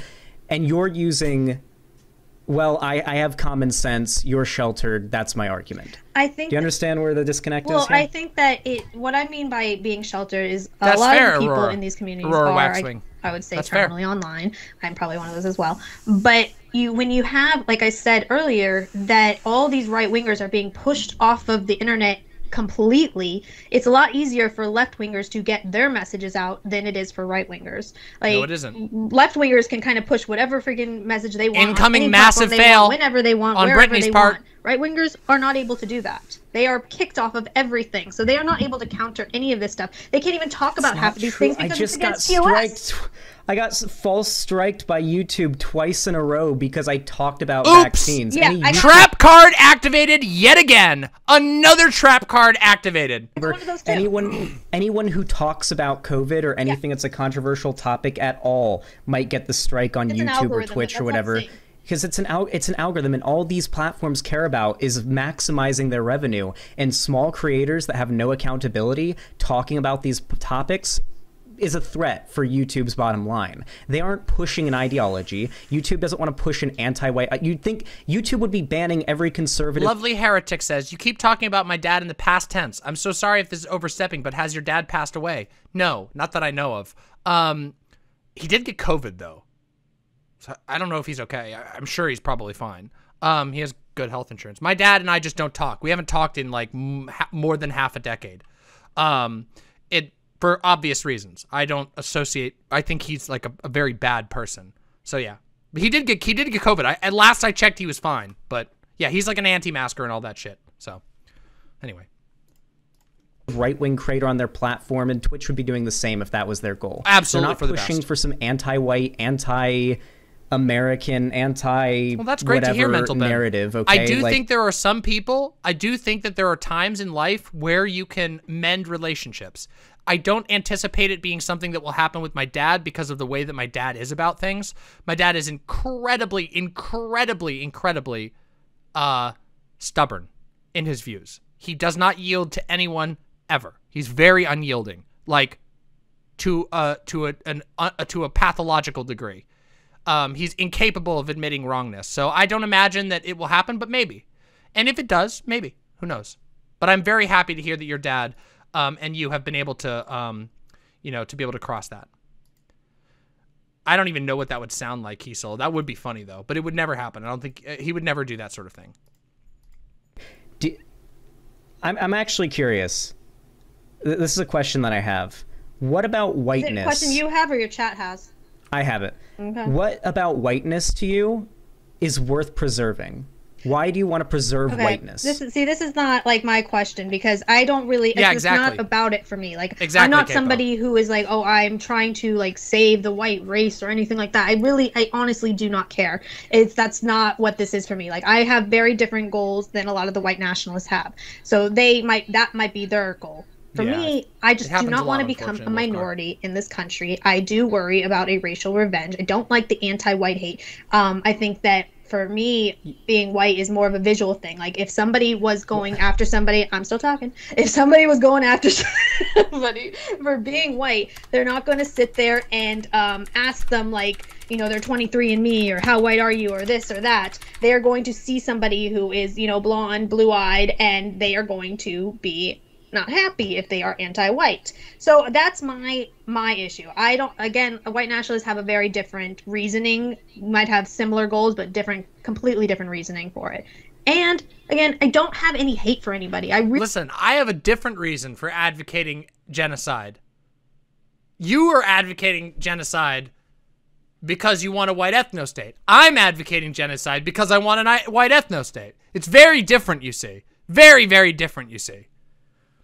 Really, really, really wish it wasn't like this. I hate that it's like this, but there are so many uncomfortable truths that I have had to face that I didn't like it, but they are the reality. And it sucks that it's the reality, but it is the reality. And what really annoys me is the fact that you can't talk about this because then you are lambasted this horrible, horrible person just by pointing out uncomfortable truths. Why is that okay? That is just JQ. Just so you know. I'm just asking questions. These are just the uncomfortable truths. That is straight up Nazi rhetoric. Straight up out of the playbook of every Nazi ever. Every single Nazi will talk about uncomfortable truths and just asking questions about who's actually in charge and all of that shit. Isn't it weird how that works, huh? I don't think you're calling out when you say things like "I'm just pointing out uncomfortable truths," that comes off as a dog whistle. That's good job, Zan. Good job, Zan. Have used as a defense against any criticism. Is I'm just asking questions. I'm just telling the brutal, honest truth. I'm just telling it how it is. The uncomfortable truth. It just comes off as a little sussy to me. But I guess. I'm sorry. My chat said something funny. Stop looking at your chat. See, I don't have a chat that I'm gonna be able to look at, so you can't look at your. They're just spamming emotes and jokes, okay? They're not backing me up or anything. They never back me up. I got a spy in there that's seeing if you're gonna be stealing notes. There's.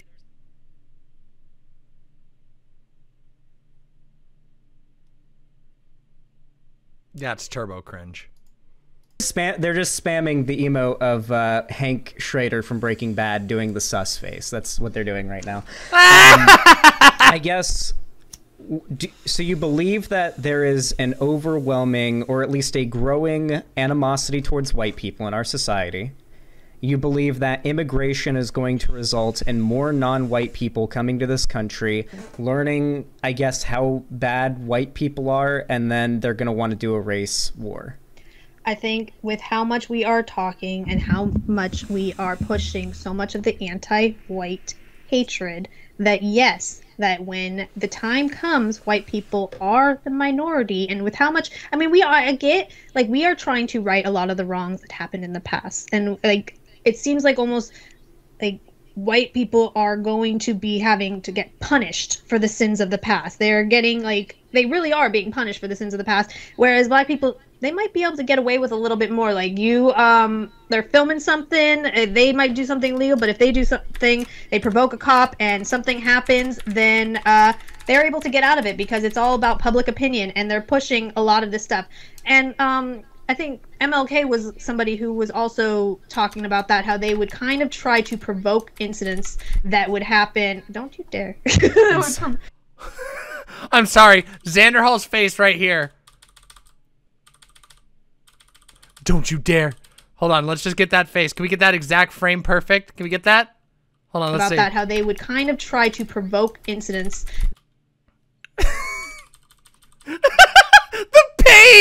The pain here. Oh, she's accusing MLK of being an outside agitator. Oh, it's beautiful.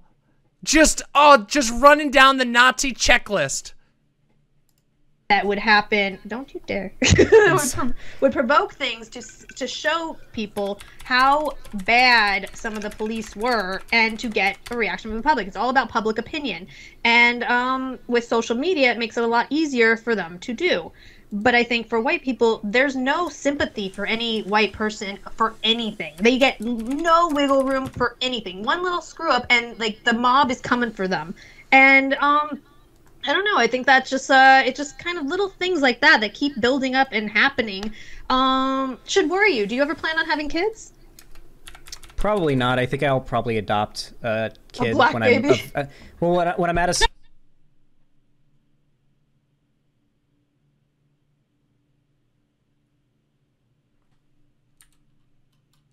up and happening. Should worry you. Do you ever plan on having kids? Probably not. I think I'll probably adopt a kid a black when baby? I'm well.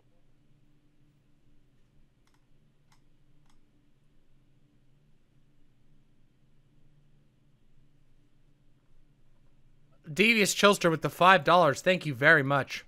Let's take a look at this meme. Let's take a moment to catch that. You want an ethno state because you're afraid of the great replacement. I want one because I'm afraid of being replaced. We are not the same. True! Devious Chilster! True! Literally. Literally true. Excellent meme. And yeah, she said, are you going to adopt a black baby? Which is a weird thing to say.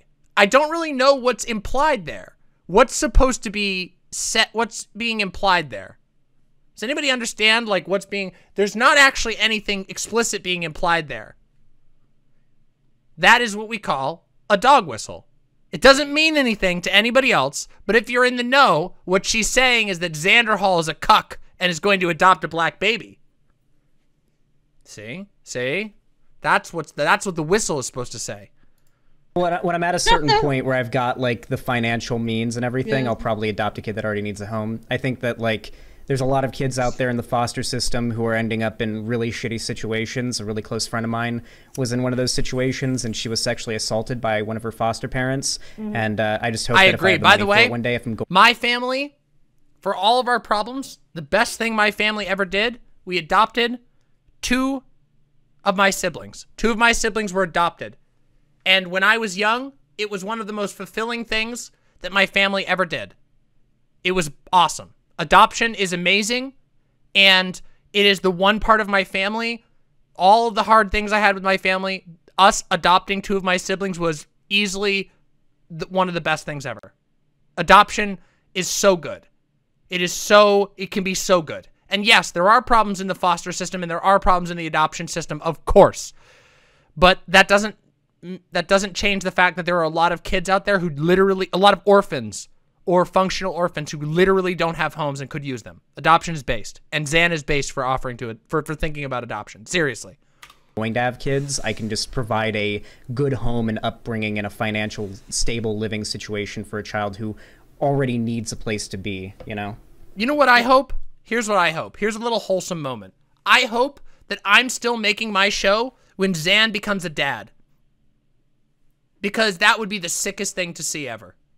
I hope I'm still making my show, and I hope Zan is still making his show and is happy making his show when Zan becomes a dad. Because that would be so fucking sick. I can be the cool aunt, can't I? I could be a cool aunt, right? That'd be sick as fuck. That'd be so fucking sick. Zan would be a good dad. Zan would be a good fucking dad. I can tell. Zan would have fun. Zan would spend so much fucking time playing games and stuff with his kids. Zan is going to be a favorite dad. I can tell. Yeah. I guess that's my goal, but I have a question. I got an answer. When you say white people will be a minority in this country, what do you mean by that? What does minority mean? Okay, I know that if you were to, they'd still not Exactly, be a minority Cherry. because you have a lot of different other groups. But I feel like with how much people all have a grievance against white people, that there is like, it wouldn't matter if, you have a certain amount of Mexicans or black people or this or that. It's like they all have a grievance against white people. Everybody hates whitey. And so I think that is when white people are going to be the minority. When you combine the rest of them. Wow, okay. So when we use minority to refer to like black people or Hispanic people or any non-white like racial group or ethnic group in this country, we're not, the word minority isn't referring to them being like the number being low. I get what you're saying. Yeah. So you're arguing that white people will become a minority in the same sense that non-white people in this country are, not out of number, but in power and wealth. It's a little bit of both. It's a little bit of both, but yeah, like I think that it's just not going to be good for white people in general. Like, wait. So you think do you think your life is going to be affected by this? I'm curious. Do I think my life is going to be affected by this? Yeah. Mine personally, I don't know if mine personally is. I worry about my sons. I worry about my son's life. Well, I think your son will probably be okay. Why? I don't think... Devious Chilster, you've brought up a great point. And I was going to talk about this because it is blatantly obvious. But her argument boils down to, what do you mean white people will become a minority? I think white people will be treated like we treat black people, and we just don't want that. That is what's being said. It's being said in so many words. But yes, that is what's being said. It's being said, I can't imagine a world.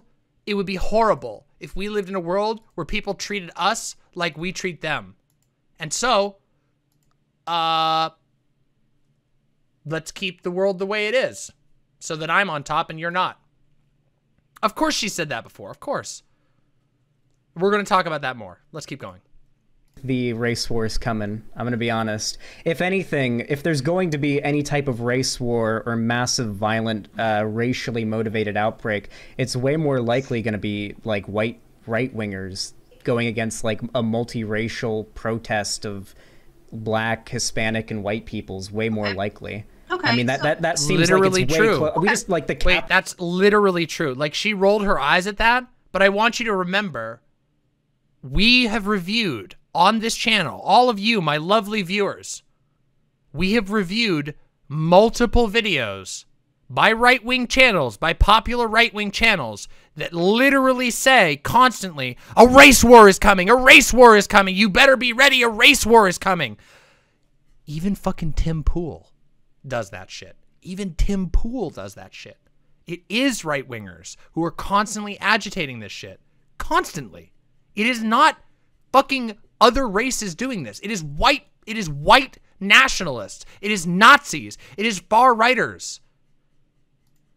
But following the Capitol riot, Christchurch shooting, I mean, we can even look at the terrorism rate, the politically motivated rates for terror, it just across the world and in this country. It's overwhelmingly right wing. Virtually no. Hold on a second.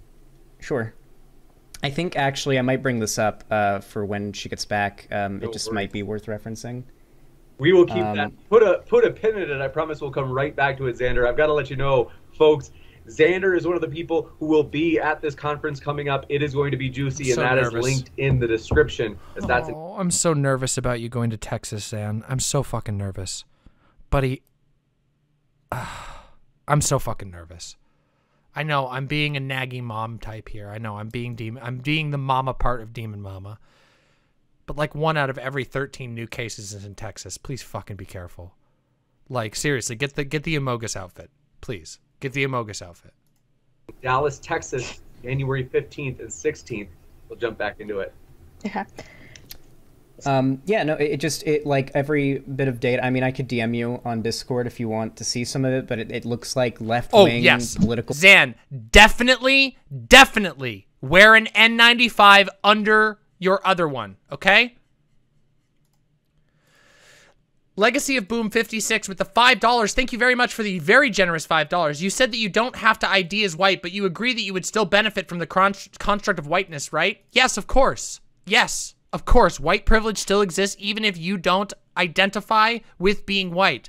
And in fact, how you dismantle white privilege is by acknowledging that and by working to dismantle whiteness while rejecting being lumped into whiteness. I don't want people to look at me and think white person. I fucking hate that. I don't want anything to do with you motherfuckers. Any people who fucking identify with being white, I don't want anything to do with you. Don't fucking lump me in because of my skin color. Because you didn't in the past, and you won't in the future. And I know that being trans automatically turns off my whiteness anyway. Not fully. Not from the little things for where people just do a quick eyeball check, but from everything else. Violence has been... It didn't really exist much on any serious scale to begin with in this country, but just it's gone down. The tiny bit that existed has gone down over the decades, while right-wing violence has been on an upward trend. It just doesn't seem like, if we look at the current trends, the direction this country is heading in, it seems like those that are advocating for more progressive policy and more equality are the same that are trying to fight against the concept of racism. I mean, you even listed, when you talked about critical race theory, the main idea behind it is that in reality, the conceptions we have of race are totally bunk. They were invented in order to help support racism.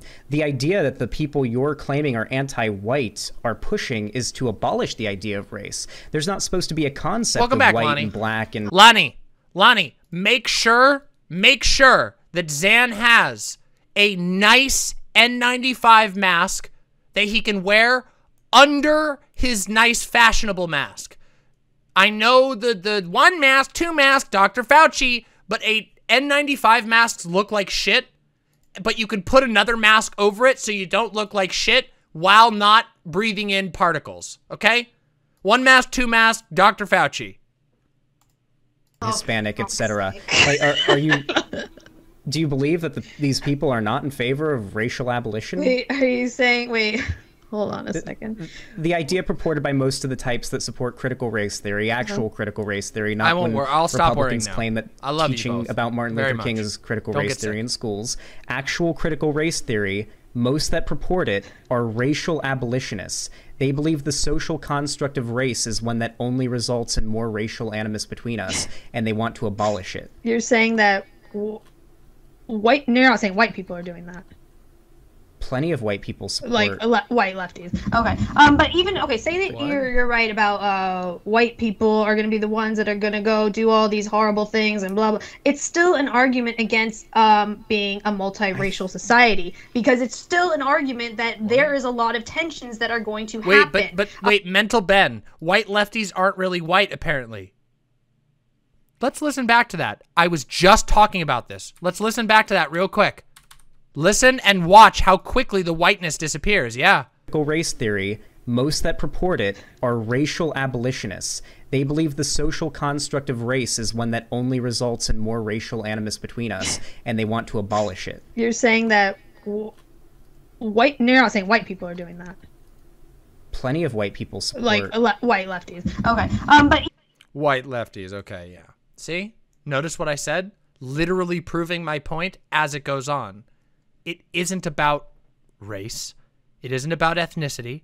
It isn't about nationality. It's about agreeing with Nazis or not. You either agree with the Nazis or you're a degenerate. Even, okay, say that you're right about Slips in all over the white place. people are going to be the ones that are going to go do all these horrible things Thank and blah, you. blah. It's still I'm happy to hear that, Fright Man. I'm happy. Yeah, exactly, Saberflote. Yeah. an argument against being a multiracial society, because it's still an argument that there is a lot of tensions that are going to happen. Shouldn't we want to protect all these groups as well from each other in general? I think you've been... What have I been? I genuinely... I don't think you're a Nazi. I imagine my chat... Okay, hold on, wait. I think my chat's going to get really mad when I say this. I don't think you're a Nazi. I think you are extremely into the white moderate pill, I think is what's happened. I don't want to gish gallop for too much, but I'd like to read a quote from MLK's letter from Birmingham jail, because I think this quote perfectly applies to what you're saying here. Okay. Let me take a nice drink of water first.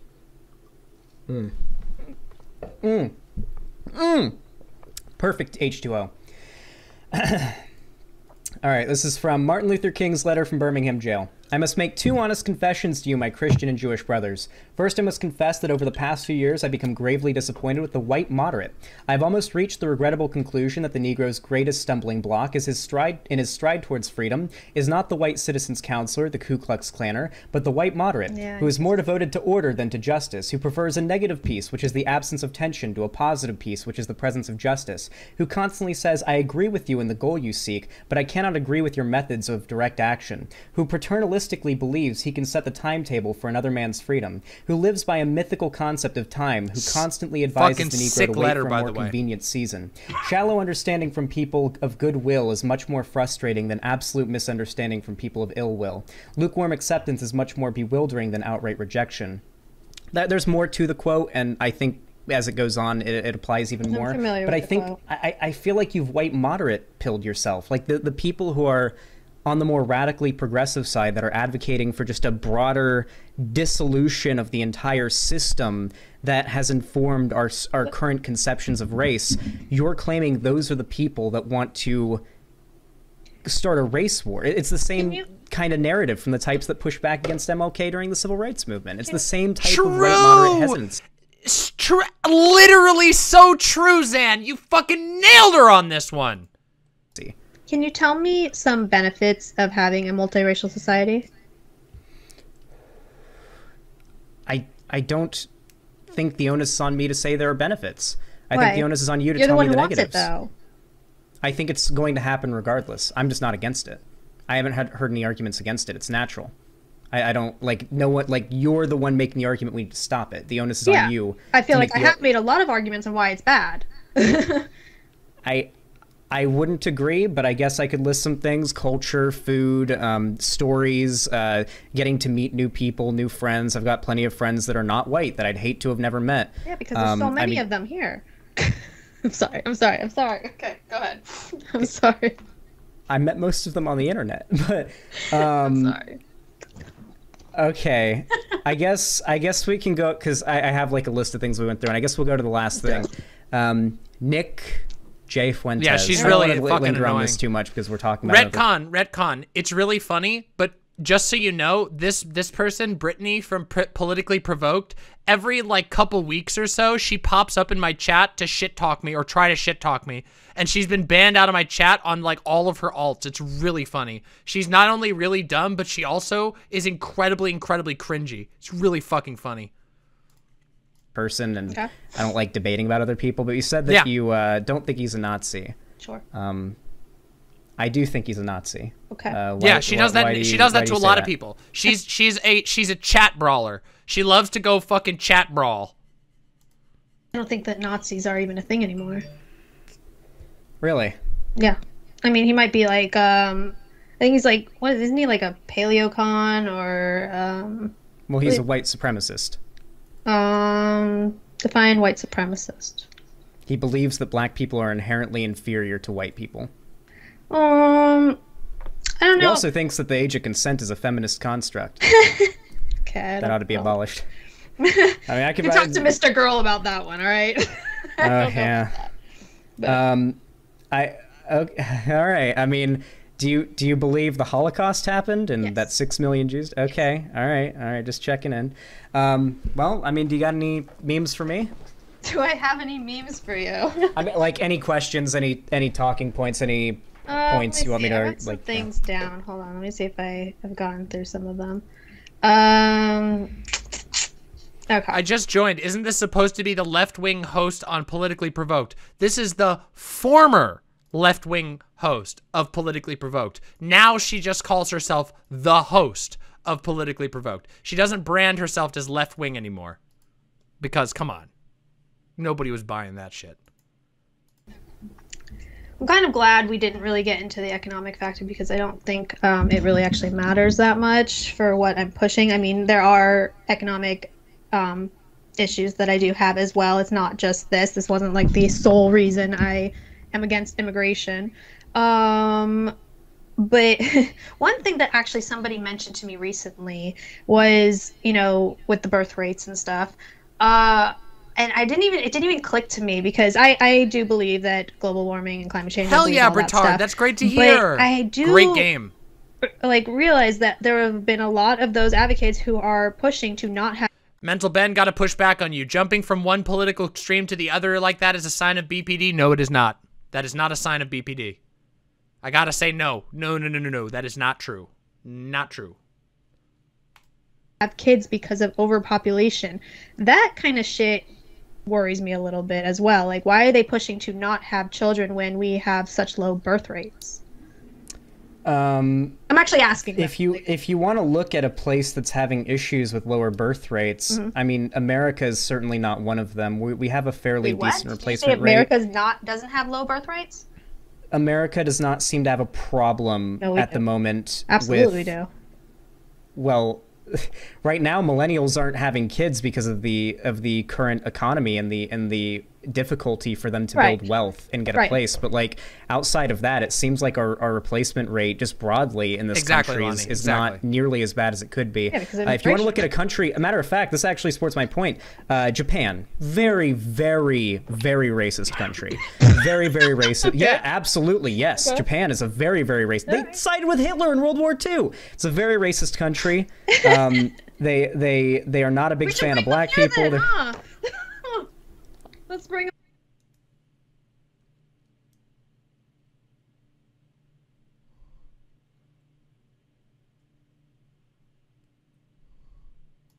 them on over. Yeah, very xenophobic country. She's got. Do you notice how she's been doing nothing but smuggling and trying to make little quips for the last 30 minutes? Yeah, just go ahead. Like we can just listen to this. This is just Cope. Very, very racist country. Very, very racist. Yeah, absolutely. Yes, Japan is a very, very racist. They sided with Hitler in World War II. It's a very racist country. They are not a big fan of black people. Then, Let's bring them on over. Yeah, very xenophobic country, and because of this, they take in like no immigration. They've got very tight immigration. Their birth rates are their birth rates are so low. I think more people are committing suicide. Like I think their suicide rates are like starting to catch up with the birth rates in Japan right now, or something like that. Very, very, very bad shit. That's not the future I want to see for America. Ironically enough, that's an example of a country that's doing exactly what you're advocating for, and they're not exactly having the best time. I think you're right. They're not doing well there. But I'm not familiar with Japan and all I highly recommend looking into it. I will.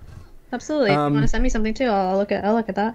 No problem. Like I said, I'm open to being unred pilled. I would love to be unred pilled. This has been nothing but like it's not been good for me. I mean, I've gotten a lot of shit because of all these views. I didn't want to have these views, but the red pill is just acknowledging. I didn't want to be a Nazi. It was just all those non-white people. I just couldn't stand all those.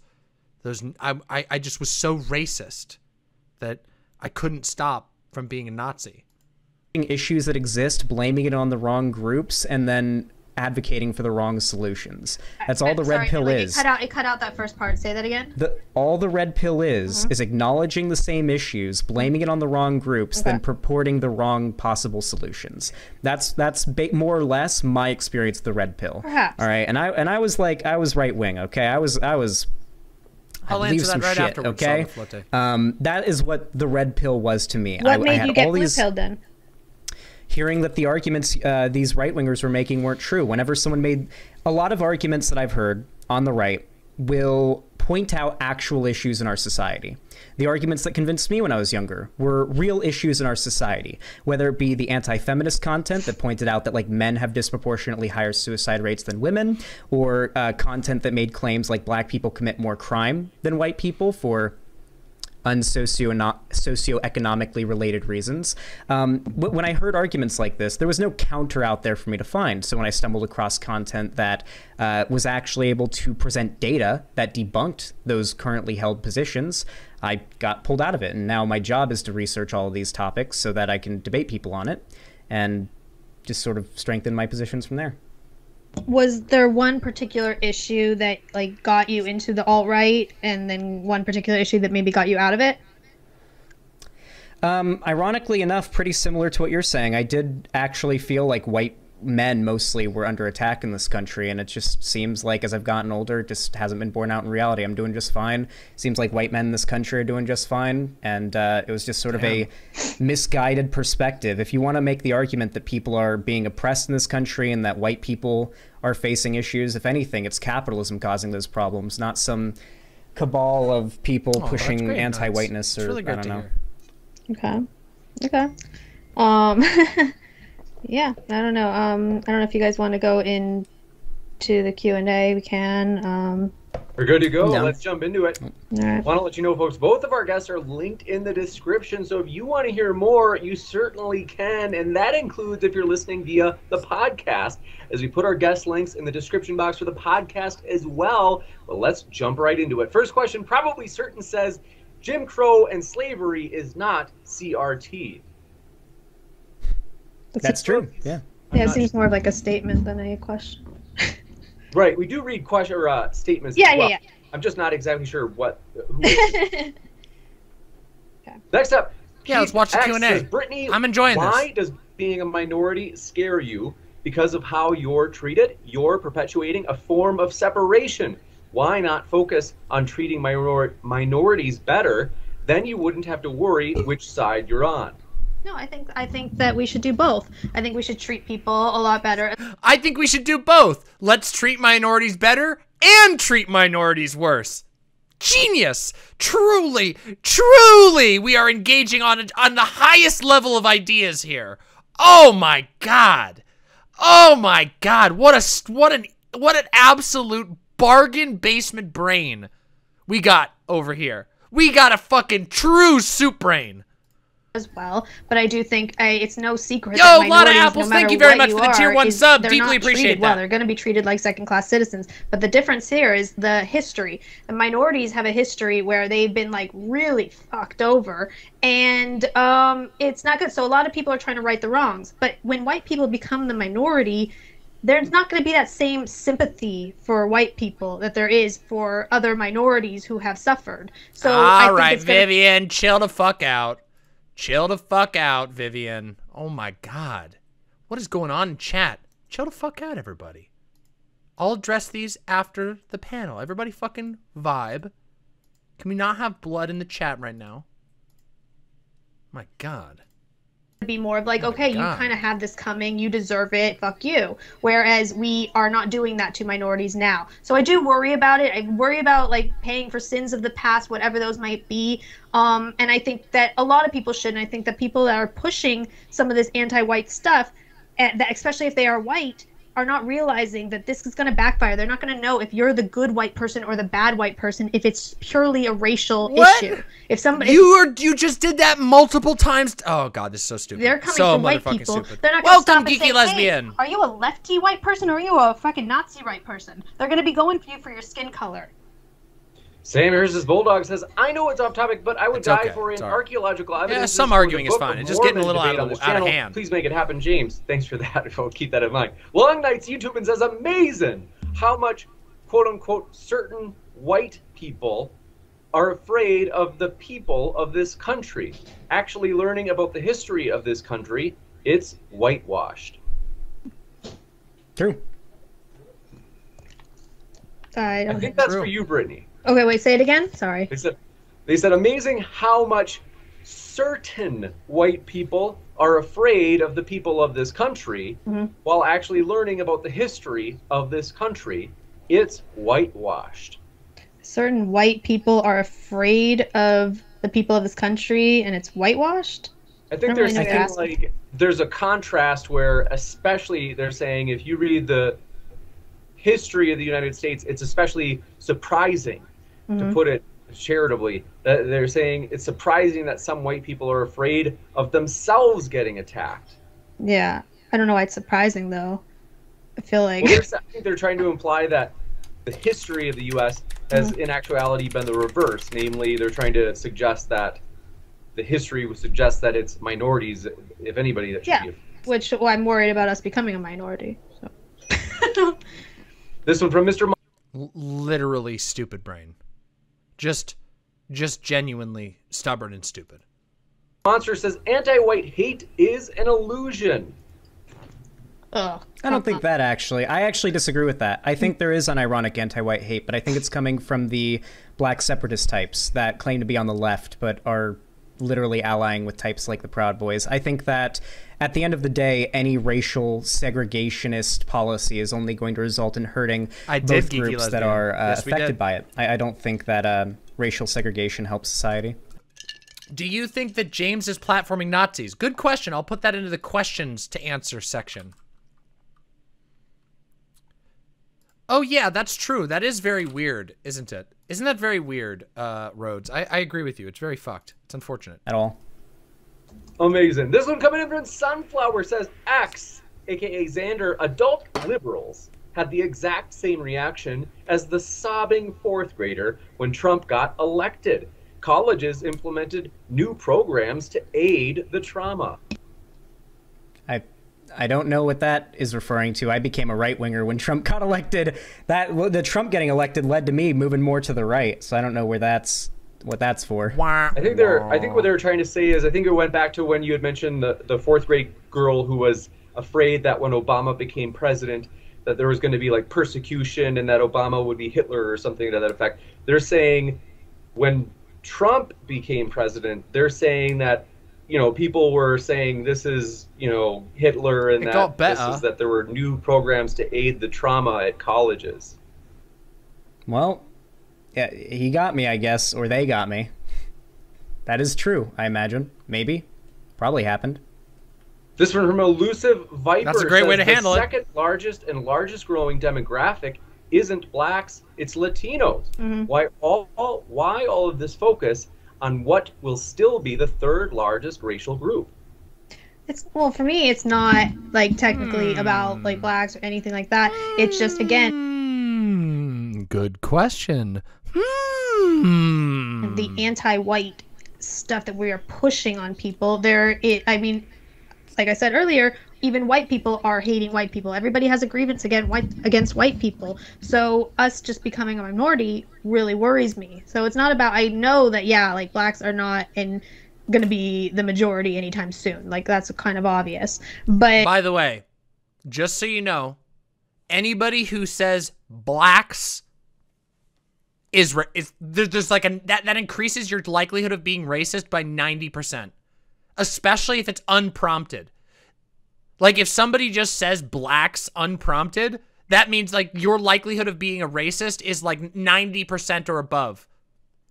Now, there could be some strange 10% chance that they're not a racist. But, holy fuck. Anybody who says like, that's a thing that you normally learn when you're, like, a child. Like, guys, no one refers to people like that. Because it's really rude.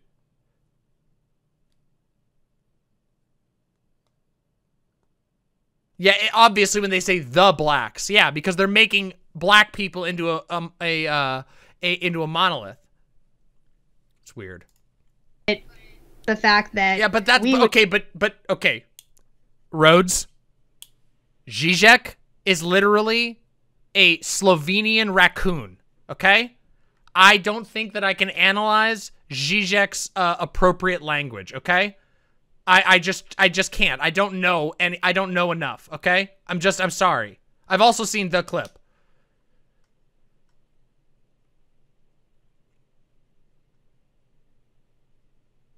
All right, everybody quit the fucking fighting. Chill. Everybody stop fighting. It's all good. Just stop fighting. I'll talk about all these things at the end. I'm doing a debate review.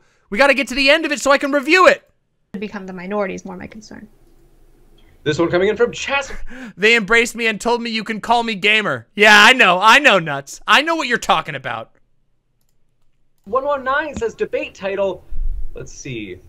Okay. Oh, not reading that. Rashad Abdul Salam says, Xander, if you're pro-integration, then do you disagree with blacks who want majority black neighborhoods with black schools, black banks, and stores, etc.? If not, why can't whites openly desire the same? Yeah, no, I don't believe in that. No, I don't believe in, like, black-only neighborhoods and black majority schools and all that. No, I'm not in favor of that, and I don't think white people should be in favor of it either. I think that full-on integration is the way that we defeat racism. It seems like it's borne out in the data, and that's what I'm following. True, Devious Chilster. Brittany, if you convince everyone to treat racial minorities the way you want to be treated, then as a minority, you would be treated well. Do you disagree, and why? I wish it was like that. I really, really do wish it was like that. It would make everything a lot easier. But again, this is one of those like fantasy worlds where, okay, we want something to be a certain way, but I think that the damage is kind of almost already done. No matter if we all changed our tune, if we all did all— Remember, she literally has not given a single example of white people being persecuted outside of some random guy on CNN saying there are a fuckload of white nationalist terrorists. all this crazy, like, amazing stuff, I don't think it would matter. I think we would still deal with some of this racial revenge that's going to happen. And I really do think it's going to happen. You got it, Mr. White Male says, anti-white stats don't go up because they don't get classified as hate crimes. I think they're saying they don't go up. That's called cope. Especially during, I think this came in when people, when they talked about when Trump got into office. Yeah, that's just not true. If you throw a rock at someone's head and scream "fuck you, whitey," Be right back. I'm pretty sure that's a hate crime. Maybe I'm wrong. Maybe crimes against white people for their race aren't considered hate crimes in this country. I doubt it, though. This one from Snake was right. It said, America is the greatest country on earth and the most multi-ethnic. Anyone can live together. It's wokesters who can't mix with American culture. Oh. Well, they were right in the first half. America is the greatest, most multi-ethnic country ever. Yeah, absolutely.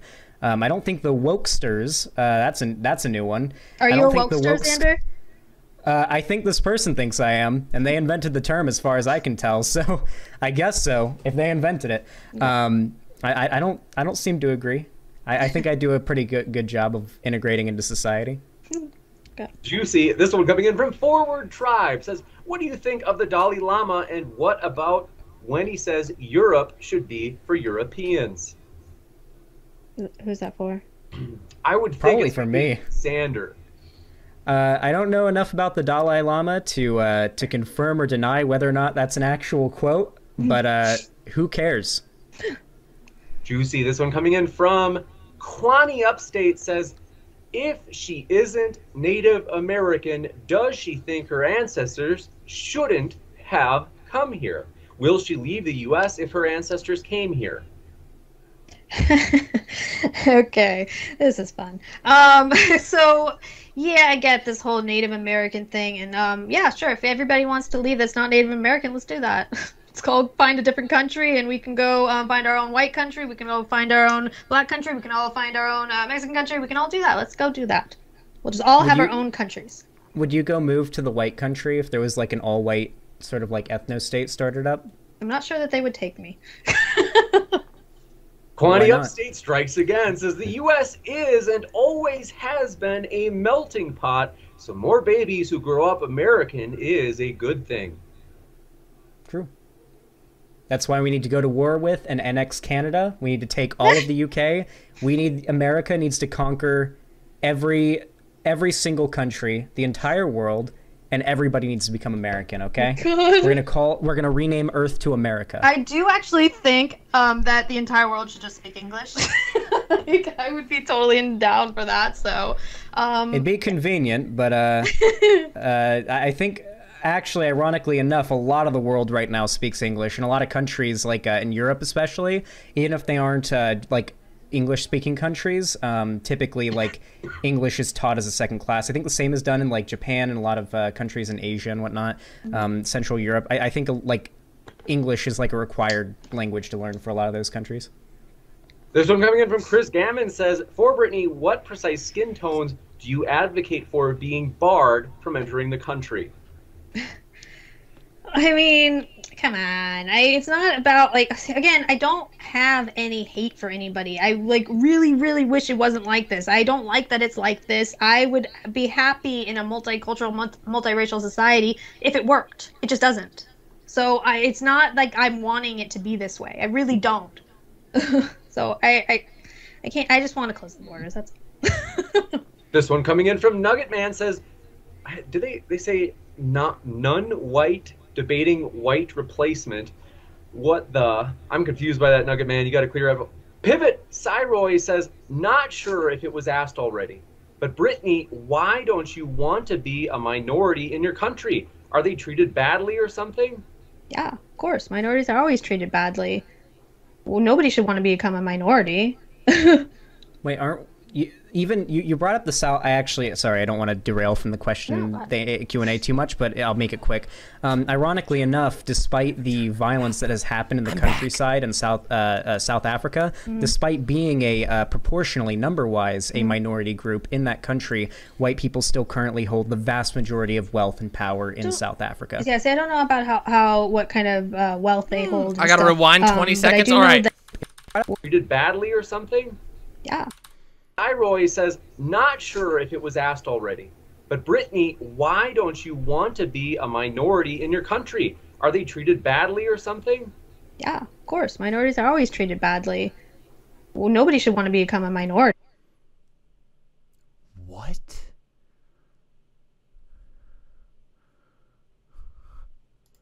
Wait, aren't you, even you brought up the South? Sorry, I don't want to derail from the question, the Q&A too much, but I'll make it quick. Ironically enough, despite the violence that has happened in the countryside in South Africa, despite being a proportionally, number-wise, a minority group in that country, white people still currently hold the vast majority of wealth and power in South Africa. Yeah, see, I don't know about what kind of wealth they hold and stuff, but I do know that they were able to hold on to a lot of power because they were suppressing media. They were doing a lot of stuff where they were not able to kind of get any access, and that was kind of holding it under control. Once it happened, it did not do well. What? She's literally bullshitting. Just making shit up. Yeah, the white people were like, they couldn't do things on TV. For white people, they were taking their land, there was a lot of killings going on, there's all kinds of crazy shit.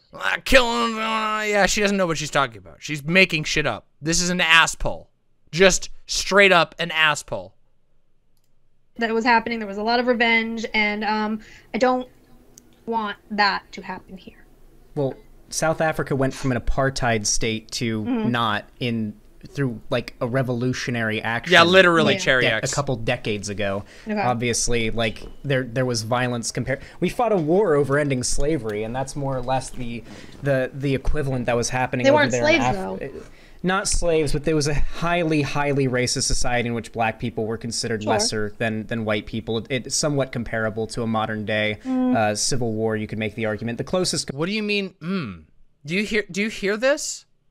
Okay, this is why I think right now we can kind of stop and go to the I think we've got the point, okay?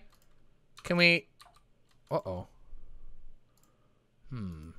going on here? There we go. All right. I think we've had enough Q&A questions for the time being, okay?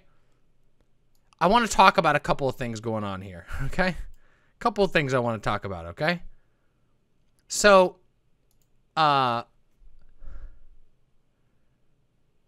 this is why I release my anger and fury on right-wingers. Yeah, this is why. Now, hold on a second. There's a couple of things I want to talk about here, okay? Let's talk about this whole thing, okay? The obvious question, the elephant in the room, is, was Xander Hall correct in saying that he thinks that Brittany is not a Nazi? Personally, I think Xan is being too kind, but I understand why he's being charitable. But let me explain what my position on Brittany is, okay? I think Brittany is a crypto-Nazi. And what that means is somebody who, which is most Nazis, by the way. Most Nazis are crypto-Nazis, okay? Most Nazis will not admit that they're a Nazi because they know that Nazis are disgusting and abhorrent. They know their view is disgusting and violent and people don't like it. And that's why they put on their little masks. They do this thing. They do the little nose taps. They do the little wink, wink, nudge, nudge. They've always done this. It's part of their tactic. It's literally pushed by their main magazines. The Daily fucking Stormer constantly talks about hiding your power level. Don't let people know how racist you really are. Just keep it to yourself until the time is right. And the reason why they're like that is because Nazis are cowards, first of all. Nazis are deeply, deeply cowardly people, as is visible in this entire conversation.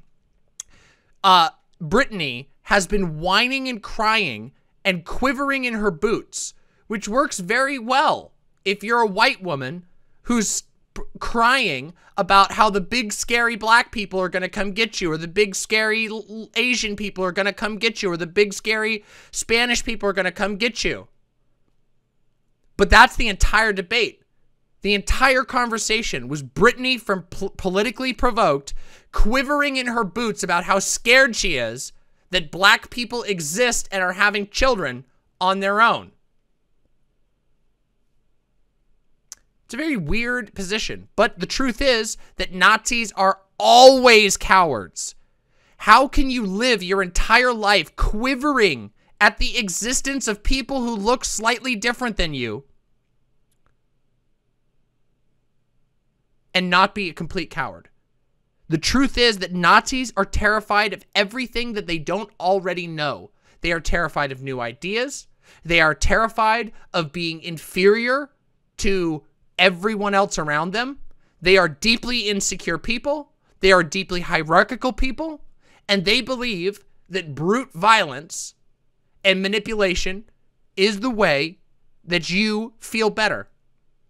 But you don't. Ever. Because it doesn't work. And also, because you're a fucking coward who's afraid of phantoms. And what we see throughout this whole thing is Brittany literally making things up to justify that fear. Not informing the fear, not inquiring or inquisiting the fear, not finding out if the fear is valid, but instead literally inventing up fake things to further justify the fear. This is why I call it fear-mongering. Now, when I say that I think Brittany is a crypto-Nazi, there are reasons for it, okay?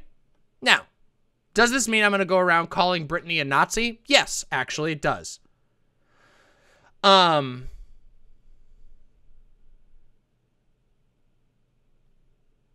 Yeah, I think Xan has gotten a lot better at this. We'll get there, okay? Yeah, I don't care. I'll call Brittany a Nazi as frequently as I want to. I don't really care. I think it's pretty fair. Yeah, I mean, whatever. Anybody can call her whatever the fuck you want. Sure. I can't, Cherry, because of the ban. I can't react to it because of the ban. I wish I could, but I can't because of the ban. Gotta be careful with that shit. That's gonna get me banned. So yeah, I don't care. I think it's pretty obvious. But here's the thing. It's really difficult, right? And most of the time, it doesn't matter.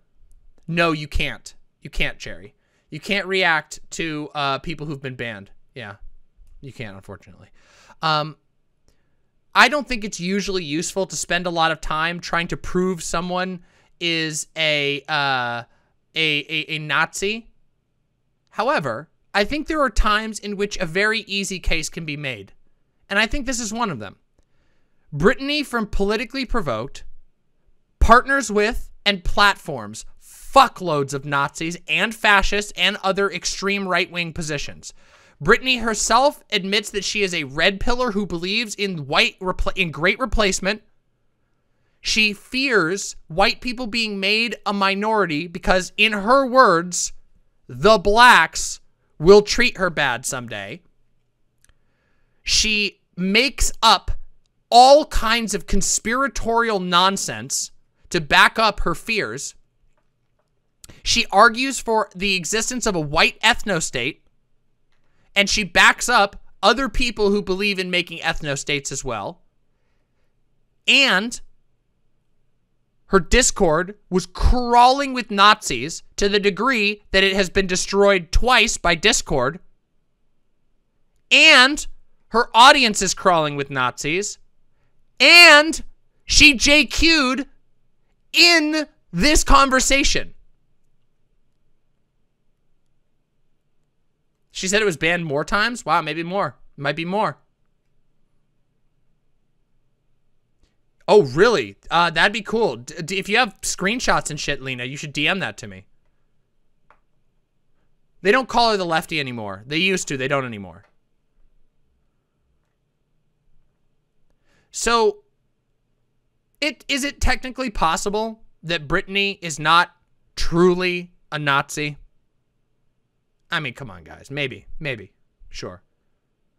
But yeah, Vosh said that he wonders if Brittany is so stupid that she doesn't realize she's a Nazi. No, I don't think that's true. And there's a couple of reasons why, which is, one, Nazis are always stupid. They're always stupid. Nazis are fucking idiots. Are you kidding me? They're so fucking stupid, okay? Being stupid doesn't mean you can't be a Nazi. But also, while I do think that Brittany is indeed a very stupid person, I don't think she's as stupid as other people give her credit for. I think the fact that she has set up and platformed a fuckload of Nazis, that she basically enacted a fucking scripted How I Left the Left on as a part of a PR ploy, and that she plays very dumb and uses lots of dog whistles, indicates that she is probably not as stupid as some people say she is.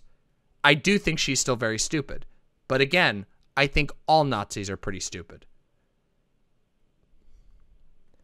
I think she doesn't care whether it's of great harm. I think she's just a racist. I wish I was there for Chud Logic's talk with Mr. Girl. Was it good? I don't know. Maybe I really hate this Mr. Girl shit. I really fucking hate that shit. Anyway, it's neither here nor there. We can talk about that after.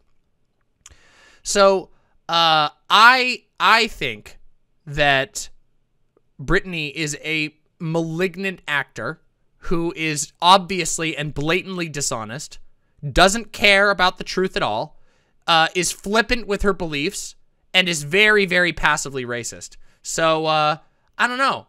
Just gotta say, I don't have a lot of faith in Brittany from Politically Provoked. I don't. I gotta say, I think she's a Nazi. She definitely knows she knows what she's doing, at least up to being a fascist. So if you wanna split hairs over whether she's a Nazi, I would say that the JQing should probably push you over into the Nazi category. But yeah, there were a couple of other little comments that I wanted to read from the chat. So I answered Mixed Dizzy. Mixed Dizzy said, so we're saying she was probably crypto the entire time and hiding her power level. I think so, personally. That is my theory. My theory is that Brittany has always been a crypto. Yeah, I would charge him. I don't debate people like him cheap. You gotta make it really worth my time. Saber Flote says, do you have any theory about why Brittany is so keen on insisting she's ready to be reconvinced of leftism? Is this posturing to make rightoids seem so super logical and strong? Yes. That is all they do. That's why every right-winger that we talk about had a video titled Why I Left the Left. It is essential. It is essential to their mythology to believe, to sell people on the idea that they were a stupid, naive liberal until they found the inconvenient truths, the uncomfortable truths. It is part and parcel of a very old tactic.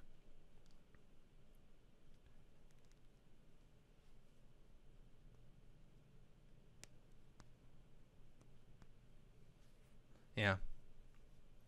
Of course she wants to bait lefties into engaging. Yeah, just convince me it's a bait. Of course it's a bait. The thing is, the good news is, she's really stupid. And I think Xander Hall handled this very well. So this goes into the last little bit that I want to talk about in this review, okay? Because there's a lot to talk about still. By the way, if you are still here and watching and enjoying yourself, I highly recommend subscribing to the Demon Mama YouTube channel, youtube.com/C/Demon Mama, okay? Seriously, it's fucking sick. Here we go. I'm going to put it in all the chats. /C/Demon Mama. Please go and subscribe to the channel. I would really, really, really like to have you all be subscribers. And if you could smack the like button while you're there, that would be fantastic. Yeah, fuck Twitch politics. I don't give a shit anymore. I've been done with them for a while, but I'm just very unconvinced that there's anything worth fighting for there. Twitch politics is a cesspit. It's a joke. Anyway. Or the puppy gets the laser eyes.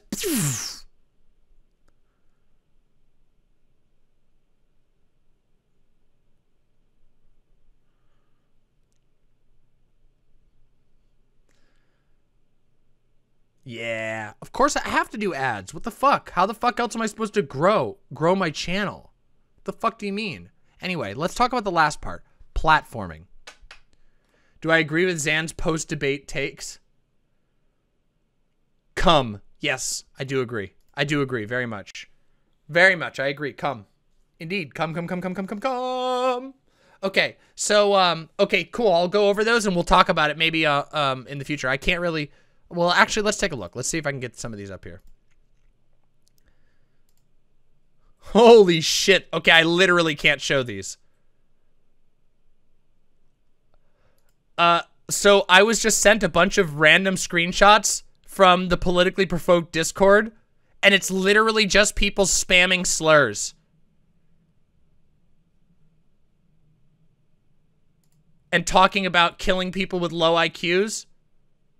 They had a debate about Holocaust denial hosted on their server. There's also some leaked DMs from politically provoked Brittany talking about how she actually doesn't give a shit and people should be able to call other people slurs. They had a channel called Racism. Holy shit. Wow, that's pretty bad. That's pretty fucked. Holy shit. God, that is so many slurs. That is a lot of slurs.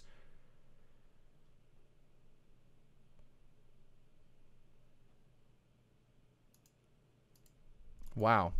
Incredible. Yeah, the shit they do on D-Live is just insane Nazi shit. Yep. So let's talk about the platforming aspect, okay? So I had a question from Pros Renegade. Do you think that James is platforming Nazis? And of course, the following question would be, do you think Zan is platforming Nazis? Do I think that James platformed Nazis? Obviously. Yes, obviously. There's no way around that. There is no way around the fact that James is platforming Nazis.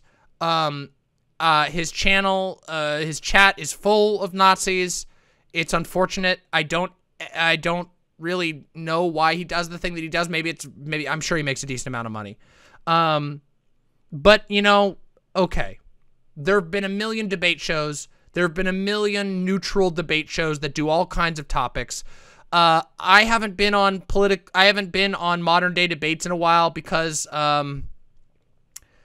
personally, I don't know. I got tired of debating my existence as a trans person. Yeah. Modern day debates, I didn't want to do them anymore because I just kept getting invites to just be like, oh, can you go up against this Nazi that says trans people are mentally ill? I got like 3 invites for that. And so I just didn't want to do it anymore. Because I know you guys don't want to see it. I don't want to do it. So, yeah. As for Zan, nah.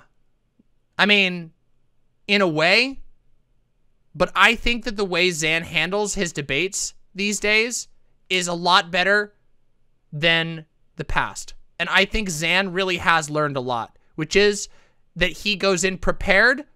He goes in with the audience in mind, and he prepares for his debates, and also that he argues with the goal of deflating fear-mongering, which I think is really, really important.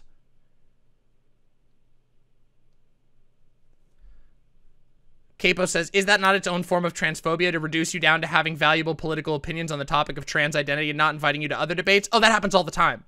That's been the story of my life for 2 years. I mostly get invited to debates about trans topics. And not just because I'm trans and they want trans representation, but because I'm the only trans person. And so all those debate invites always come to me. I'm not literally the only trans person, but like,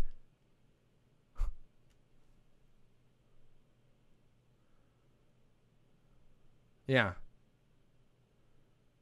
I don't think I'm like the only, literally the only trans person, but I'm the main trans, I was for a long time the main trans debater.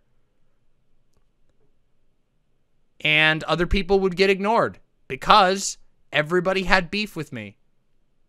And then I started to realize that the debate space is totally fucked because there's only one role that trans people are allowed to play, and that's the trans SJW heel.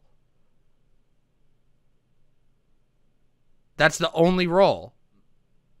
So let's talk about the platforming thing. One of my things that I think is, like, I don't think that we can just ignore all Nazis. I think that debates have to happen, that debates can be valuable. Obviously, I'm a debater. I believe very much in the value of debate. But I think one of the problems that has happened in the past is that people took a spectacle-first approach as opposed to thinking about what the effect of the debate would be and how it plays out. I think that Zan is in a unique position. And it's funny. I got to give credit to Zan for this, okay? Because Xanderhall is somebody who even I have personally advised Xanderhall to consider moving away from debate because he's got a lot of other talents. But Xanderhall instead, and this is perfectly fine, obviously, I'm just saying what my personal advice to him has instead chosen to learn how to do debate really well. And I think Zan has gotten really fucking good. And in fact, I think Xanderhall has become, in some ways, a better version of what he once wanted to be in the past. I don't know if this is still his goal, but I know that in the past, Zan used to kind of talk about de-radicalizing people and pulling people away from pipelines.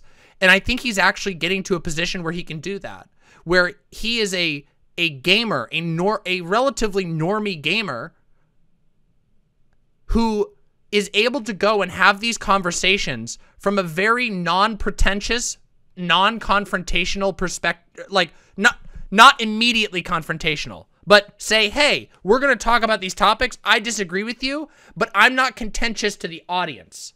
And I think that's pretty good. I think it's hard to strike that balance. Piftle Cakes, thank you so very much for the 3 tier 1 gifted subs. Deeply appreciated. You make this show possible. Thank you very much. But also, there's another thing which Zan does really well, which I think a lot of other people can't pull off, which is that I think Zan actually does manage to speak to a lot of those, like, sort of lost, like, purposeless gamer types. And I think he does so very effectively by deflating the fears. Because keep in mind that a lot of people are scared right now. A lot of people are terrified of all kinds of things right now. And that includes gamers. By the way, thank you again for another gifted sub, Piftle Cakes. Deeply appreciate that. Thank you so very much. And I think what Zan's able to do is he's able to go into these conversations and have fun without being like a debate bro, like your typical debate bro. But he prepares enough, he takes them seriously enough to know what he's talking about, and lighthearted enough that it doesn't put off, you know, gamers who, you know, gamers who are like leaning towards the right. So I don't know. I think that's pretty cool, and I think he's getting really good at what he does, and I will support him. It's really funny because a lot of people, there's a lot of people who are angry about Xander Hall, like, debating Lauren Southern that one time. And I actually think that was, and people will remember, I had a dissenting opinion there. I thought he did really good. And I think over time that my argument has been validated on that point. Which is, I think his debate still holds up. He made a mistake, that's for sure, but a mistake is different. A factual mistake does not mean the entire thing was a mistake. 3 Monic with the 3 gifted tier 1 subs, thank you very much. What if Sonic were real? Well, he'd be going very fast, of course. So I don't know.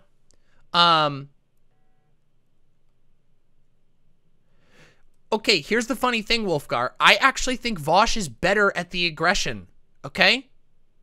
Vosh, okay, how do I describe this? Okay? There is not a single tactic that works well for debate. You understand? Just like there, okay, y'all ever watch Dragon Ball Z?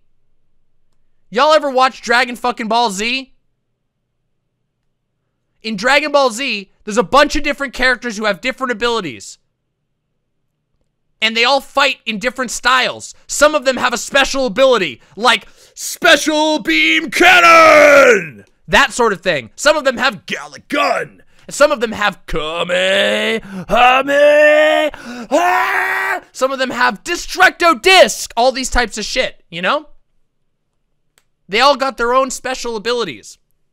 And I think Zan is getting really, really good at debating, the people like Brittany from Politically Provoked and Lauren Southern. I think Zan does a very good job debating these sort of like teehee just asking questions types. Vosh is a very good Bloodsport debater. I am also a very good Bloodsport debater. Here's the thing. Oh, absolutely, Weeberry. Absolutely. I think that Zan does really good against crypto types, and I think Vosh is a gladiator, okay? Vosh is a real fucking good gladiator, okay? I'm just saying that.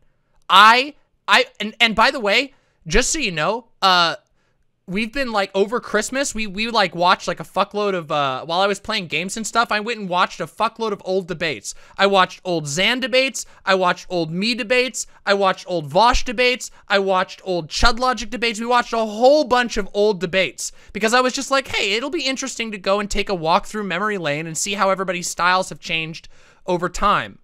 And, you know, Vosh is still fucking really, like, Vosh's old debates where he blows the fuck out of a Nazi are still really fucking good.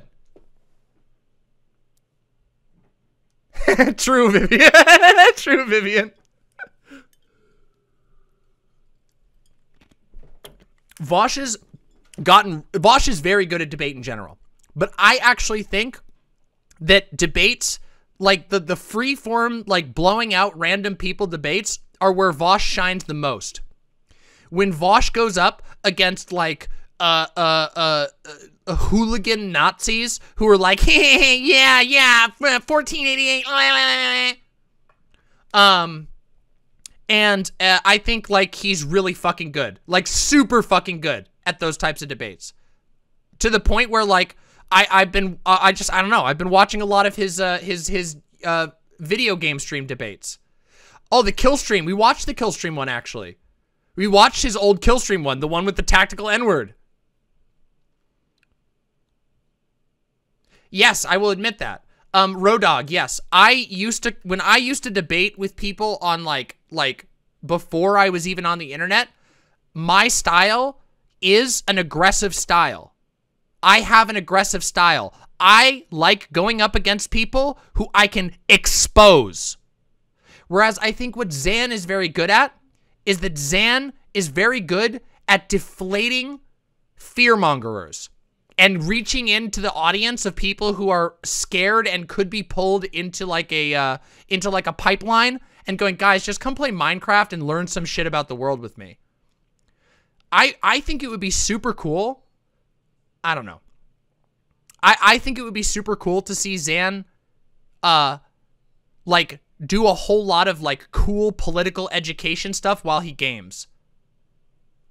Because imagine all these people who are coming from these debates and then going into his chat and him being able to teach them shit while they're playing games together. I think that'd be fucking sick. Yeah. Absolutely. Absolutely, Rodog. There are different styles.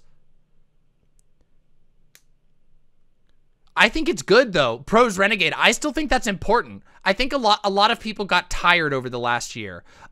Something that's really unfortunate about the debate space over the last year is that, like, all of the conservatives have completely and utterly retreated because they got trounced so hard. The truth is, making fun of Nazis is super effective. Embarrassing Nazis destroys them. Do you know how many Nazis have had literal mental breakdowns after losing a public debate where they got completely and utterly embarrassed? Like, holy fucking shit. They do. They have, like, Milo, oh my god, there's so many fucking dudes. There's so many, it's like a tale as old as time. Hypocrite is a great example. Ethan Ralph. Like, people have, like, there are so many of these people who have complete derangement. They literally unhinge their lives. Because remember, being a Nazi, being a fascist, is about assuaging a deep, deep insecurity. All Nazis are super, super insecure. There's a whole lot we could talk about with this. We could talk about how racial violence is always fixated on people being, emasculated. So I actually think emasculating Nazis can be very, very effective. Who's the methodical trap-setting debater who springs it when the enemy least expects it?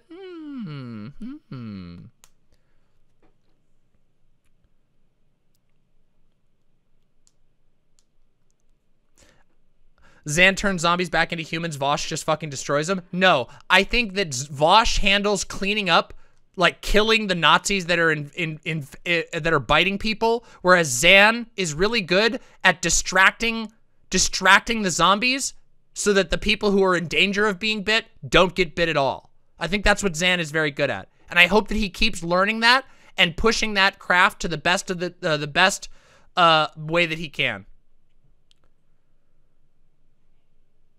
Do I ever plan on playing Kenshi on stream? Yes, I would really, really like to play Kenshi on stream. I've been playing so many hours of Kenshi over the last few months.